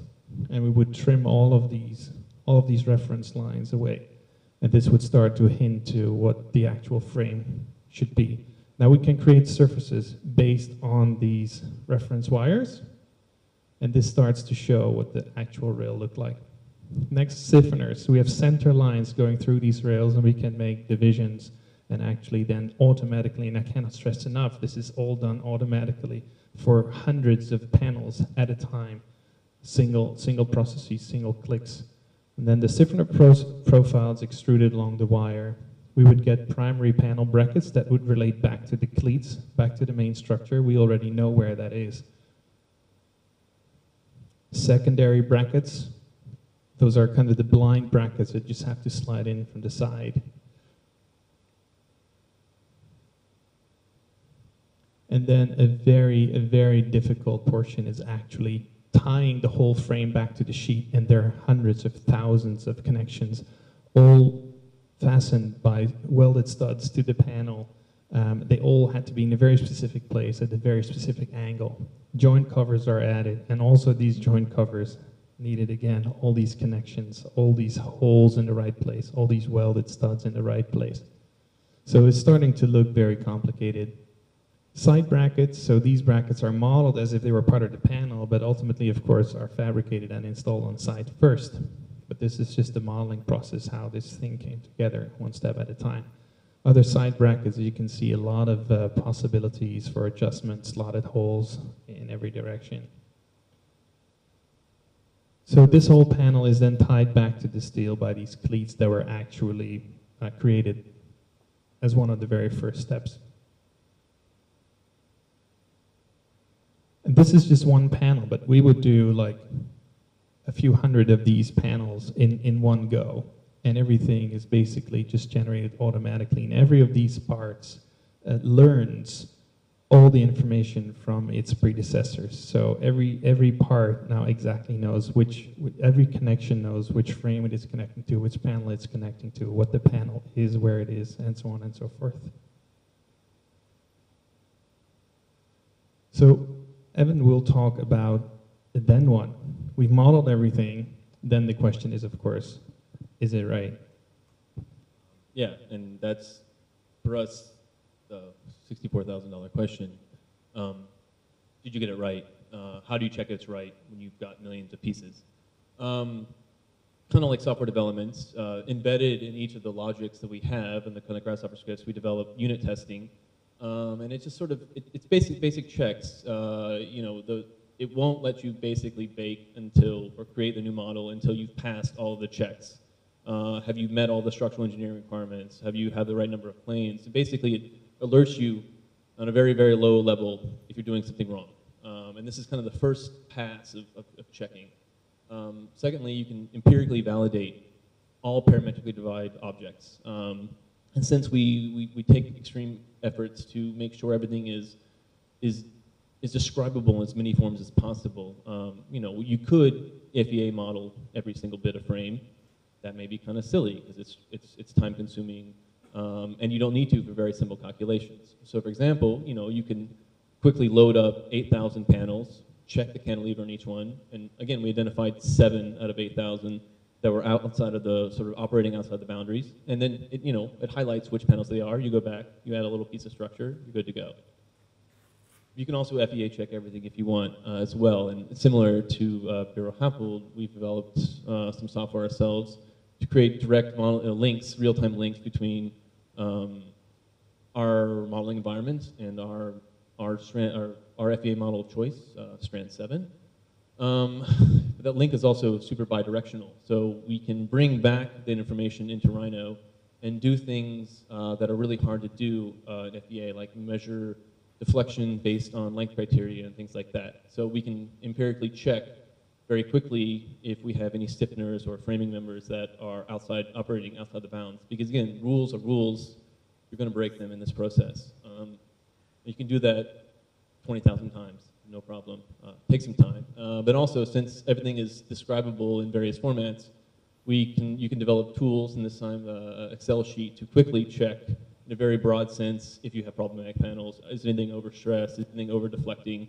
It'll highlight those, and you can go back and fix them.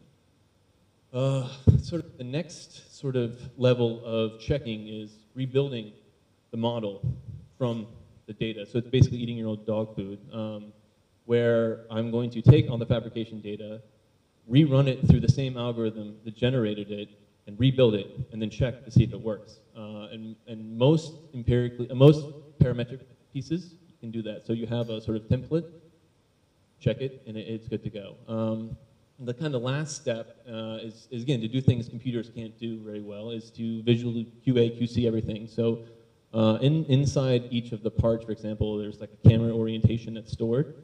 You hit a couple buttons, out pop a directory of images, out pops a populated Excel sheet.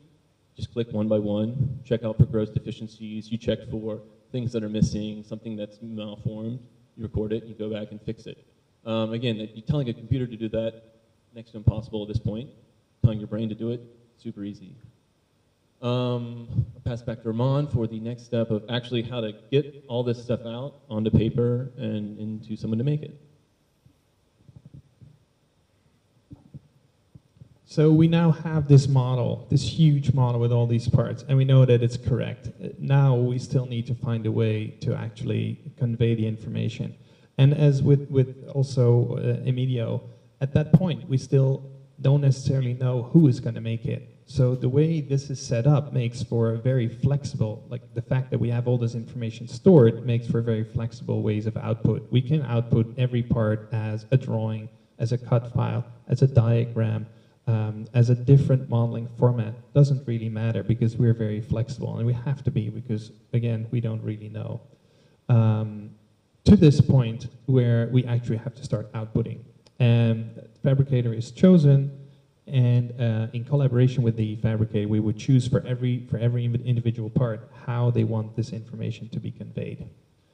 As an example, we've seen the same image or similar. It was chosen that these panels would get their own template. Each panel would get their own template, and would be formed like this. So this is a shot of one of our models.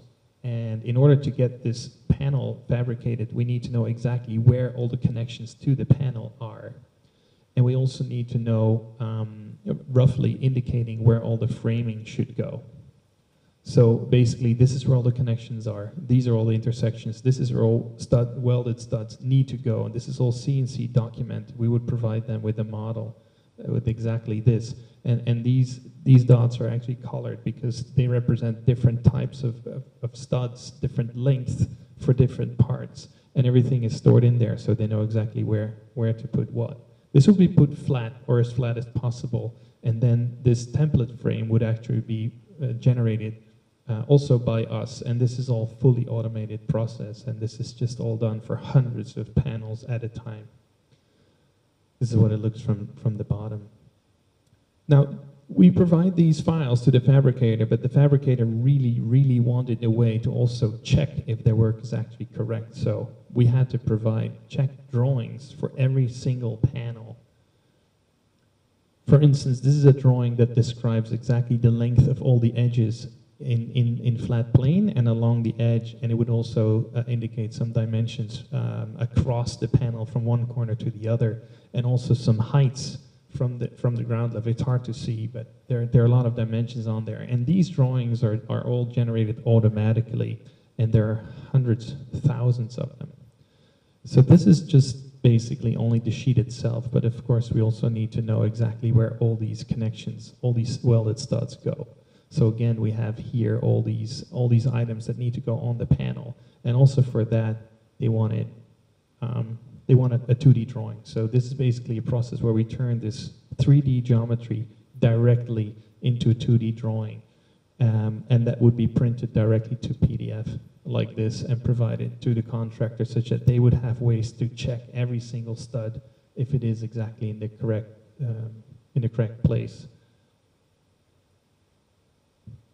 So this was a sheet, and I'm going to give one more example of, for instance, a piece of frame.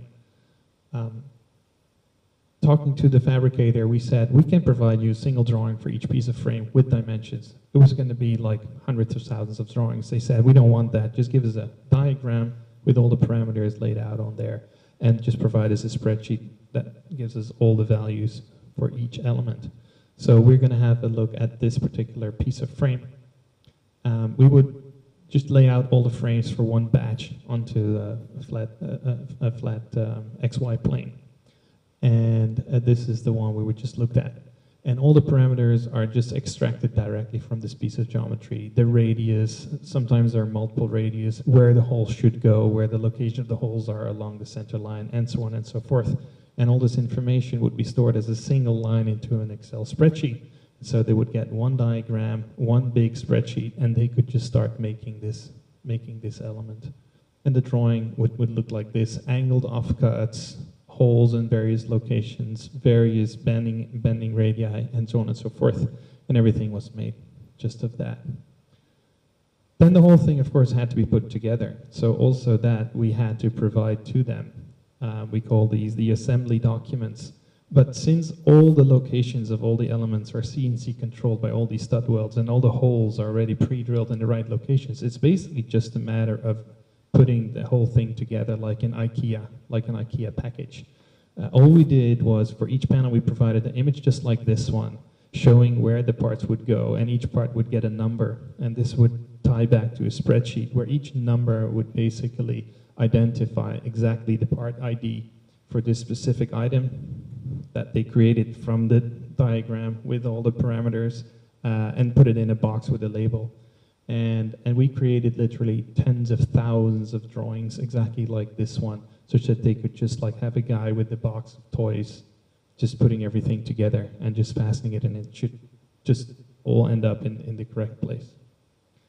And this is the final shot. This is just a shot of a small portion of the model that shows the insane amount of elements that are all automatically generated, all unique, all curved, bent, and are being now, as we speak, put together on site. That was it.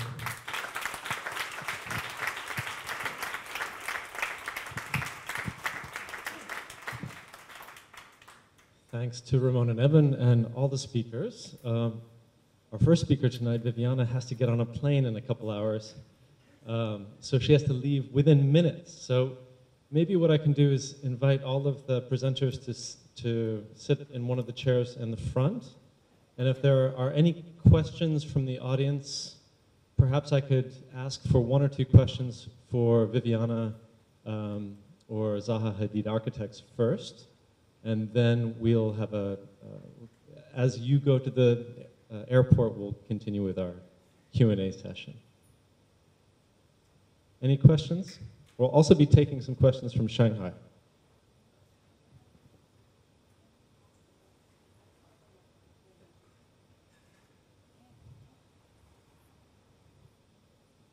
Okay, I'm going to start with the first question.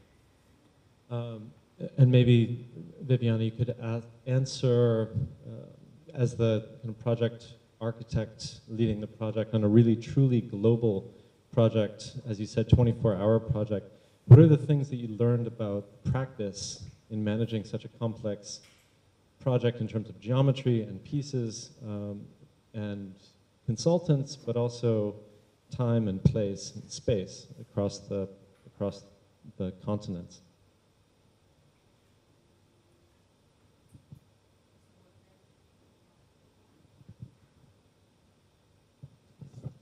Thank you for all of you to keep up with us while we were presenting. I told you at the beginning that there were a lot of brains on this project, but a lot of passion. So we are a little bit long when presenting this project, but I think you all got the sense of it. In terms of the lesson learned on this project is that somehow in engineering, in architecture, we tend to forget that we have right now the tools that are our computers to make project that was saying a few times is insane and really complex, very simple to fabricate. So the industry is ready. I think our brain, they need to be switched on make other and more of projects like this happen. They can be possible, they can be in the limit on the industry, and we really have to challenge ourselves every time we do a project. Architecture, engineering, fabricator, the industry is really ready for this, and we need to set the engine to really get what, as they said, is really complex or insane to become some sort of the everyday approach to our profession. I truly believe that we didn't invent the computers to play PlayStation. We invented computers to do those kind of things. Our brain is here, here in London, across the globe. This project is not only Zadid project, it's everyone's project. The brain is there. We have really excellent people around. The computer also there. Let's stop playing PlayStation and try to do more of this. I think I want to challenge people here in this audience to really try it out. This was built. It's been built. I hope you can all come to the opening in next year time. And so I think that's the big lesson for me, and I hope for everyone that dare to cope with us with this long presentation. Great, thanks. Any other questions for Viviana? Question from Shanghai. I'm going to have... We're using high tech and low tech. This is called a telephone. Any questions from Shanghai? Watson, can you hear me? No. Any questions? It's not there. I'm supposed to be looking for a use stand, but it's not. I have one simple question. At the construction site, once they assemble such a very complex building from the frame to the top, are there any order to where you have to assemble from the ground? Maybe some piece would be the difficulty in the end by the heat or some a distortion or some sort. How are you going to control those things? I want to know those strategy for that. So is there a strategy for overall assembly on site? Do you want to address that from the architect's perspective? Or how did design in architecture play into assembly and construction? I think what Ermidius pointed out before, because this building is not a standard building, as never like that has been built, and it goes out of every code for structure, for facade, effectively it had been hardly tested against the performance for wind, for heat build-up. And I hope we made enough provision for it. There are, of course, some movement joints in the cladding that have been all worked out with a lot of work from Victoria and the facade team at Bureau Happold. There are provision in the way this facade from the structure to the cladding will breathe and move. So yes, I think because there is no code, we had to take it even one step up when being sure that eventually this fantastic building stays there for a very, very long time. It's supposed to be 200 years, the return on this building. So I don't know if you want to add something a little bit more technical than me, or...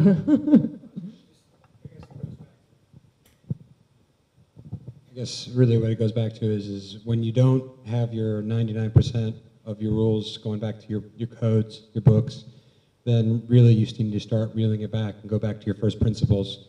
So we showed you we used this scalpel finite element analysis tool, yes, but what came before all of it was, okay, what is the fundamental principle behind what we need to do. What is the strategy in which we're going to use this tool to be able to have the most effect? And I think that's right in line with what you're saying. You don't have a book, make something up, and be smart about it. Okay, well, I'd like to thank Viviana for a few more minutes. We gotta go. Yeah. Let's a round of applause for Viviana for flying all the way from London.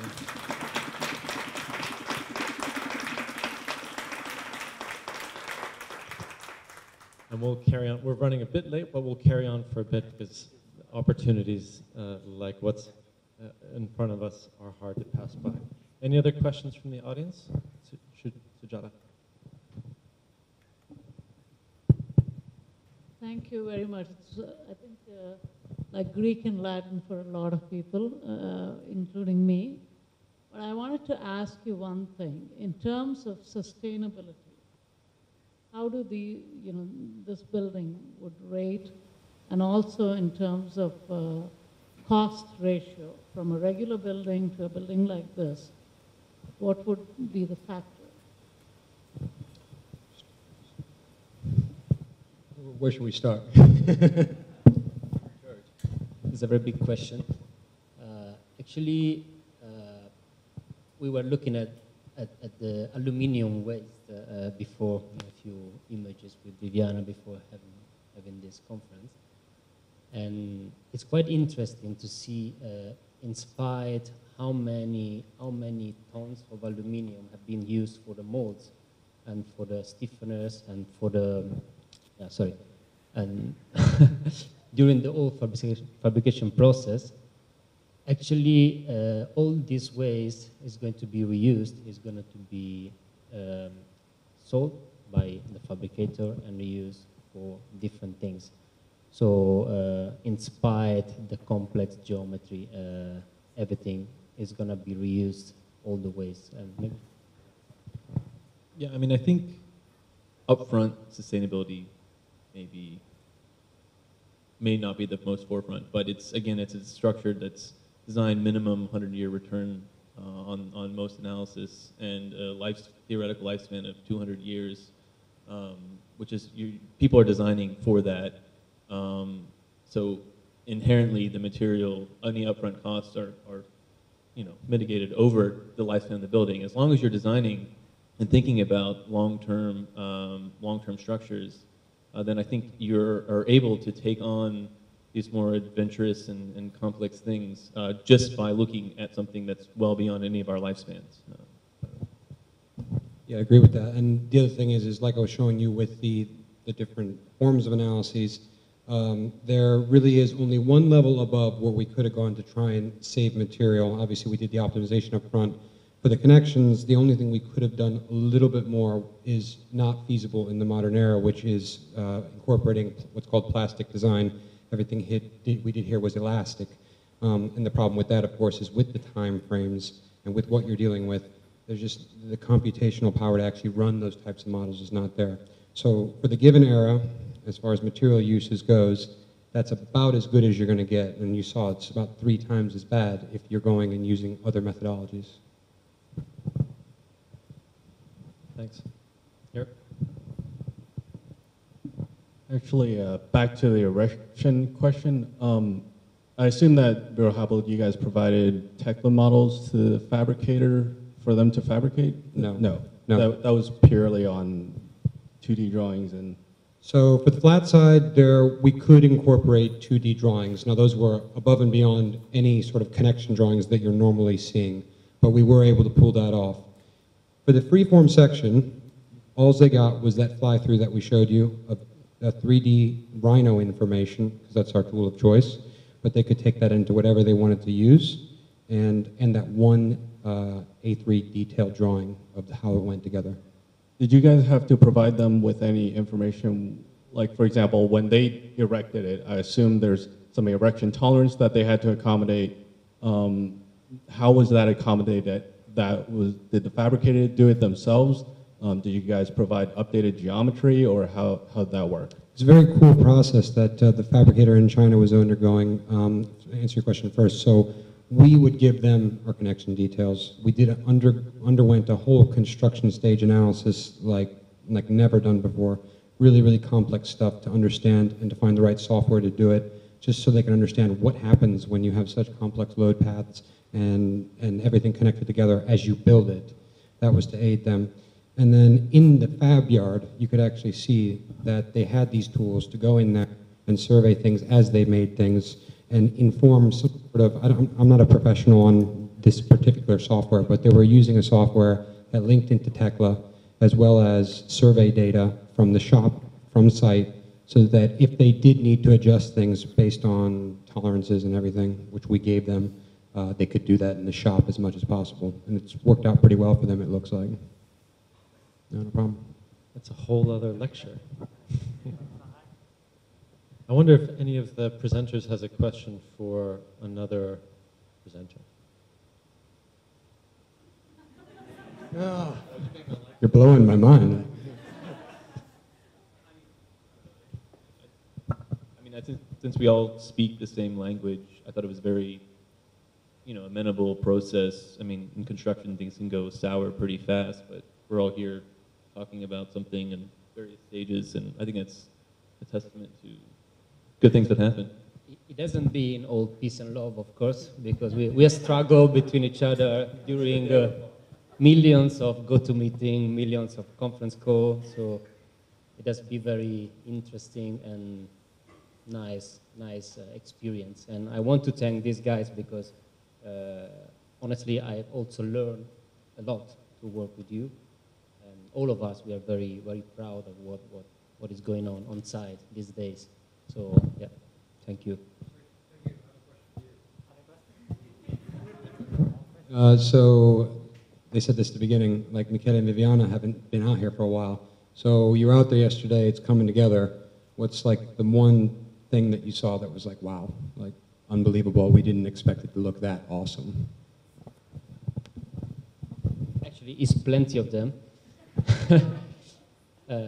I've been on site last December, and there is a lot of progress in this only 6 months, how much?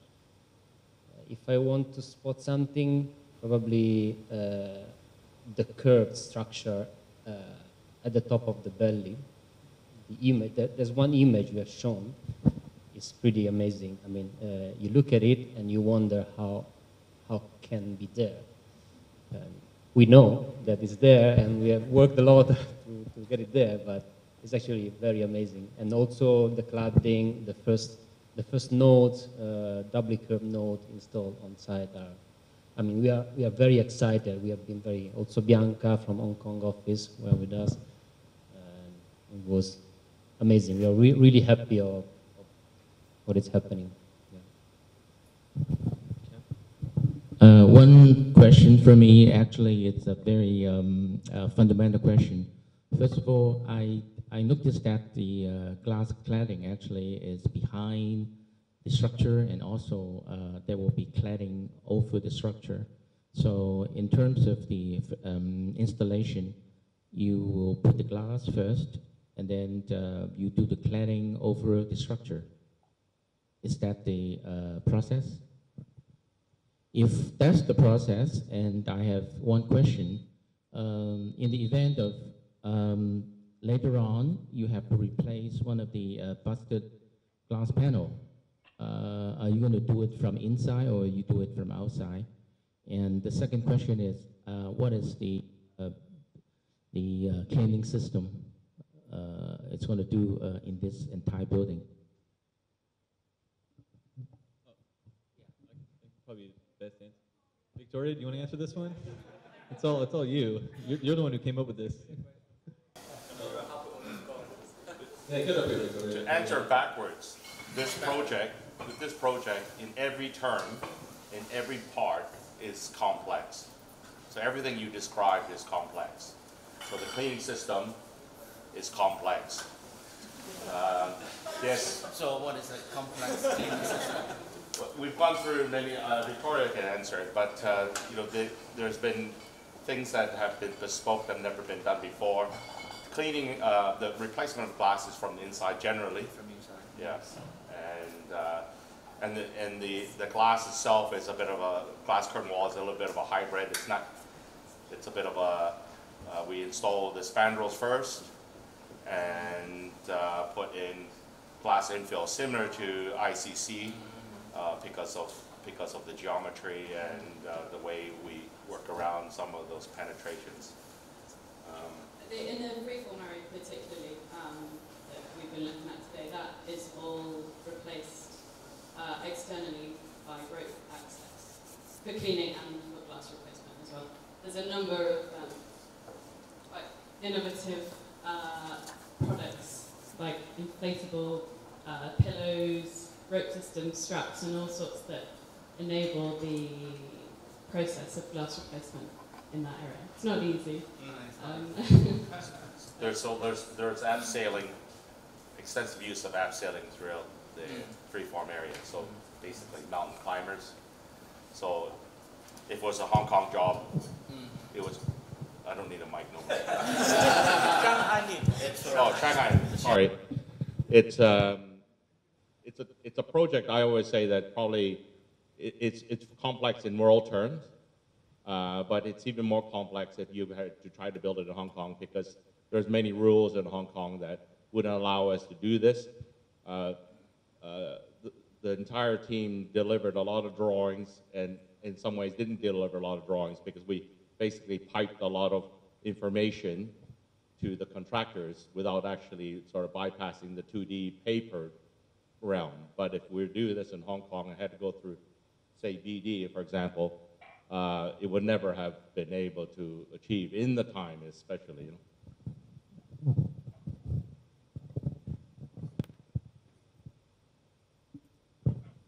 So we've heard about studs, we've heard about supermodels, we're talking about a little bit of dirt. I think maybe the evening's getting on, or maybe it's been too late for me, but I want to thank again all the presenters for an amazing set of lectures, and the audience who's still here for sticking it out. I think I'm realizing that I told a lie at the beginning of the lecture, that the building is not complete yet, but now I realize that the building has actually been completed dozens of times by the people sitting in front. And I think each of the firms here, as well as the firms not represented on the stage today, but on the team, are really pushing the envelopes of architectural technology in a way that's going to benefit humanity, ideally, especially if you're winning in the casino. Thanks to everyone. We can continue the conversation if there are any drinks left. Thanks again to Herman Miller for sponsoring and humoring our slightly tardy finishing time. And I hope to see you all again at the next AIA event. All right? Thanks again.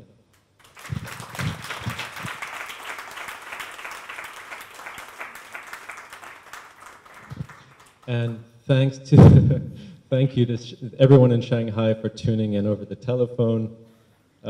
We hope that everything was clear and you could see and hear fantastic presentations here. We will try to do this again in the future.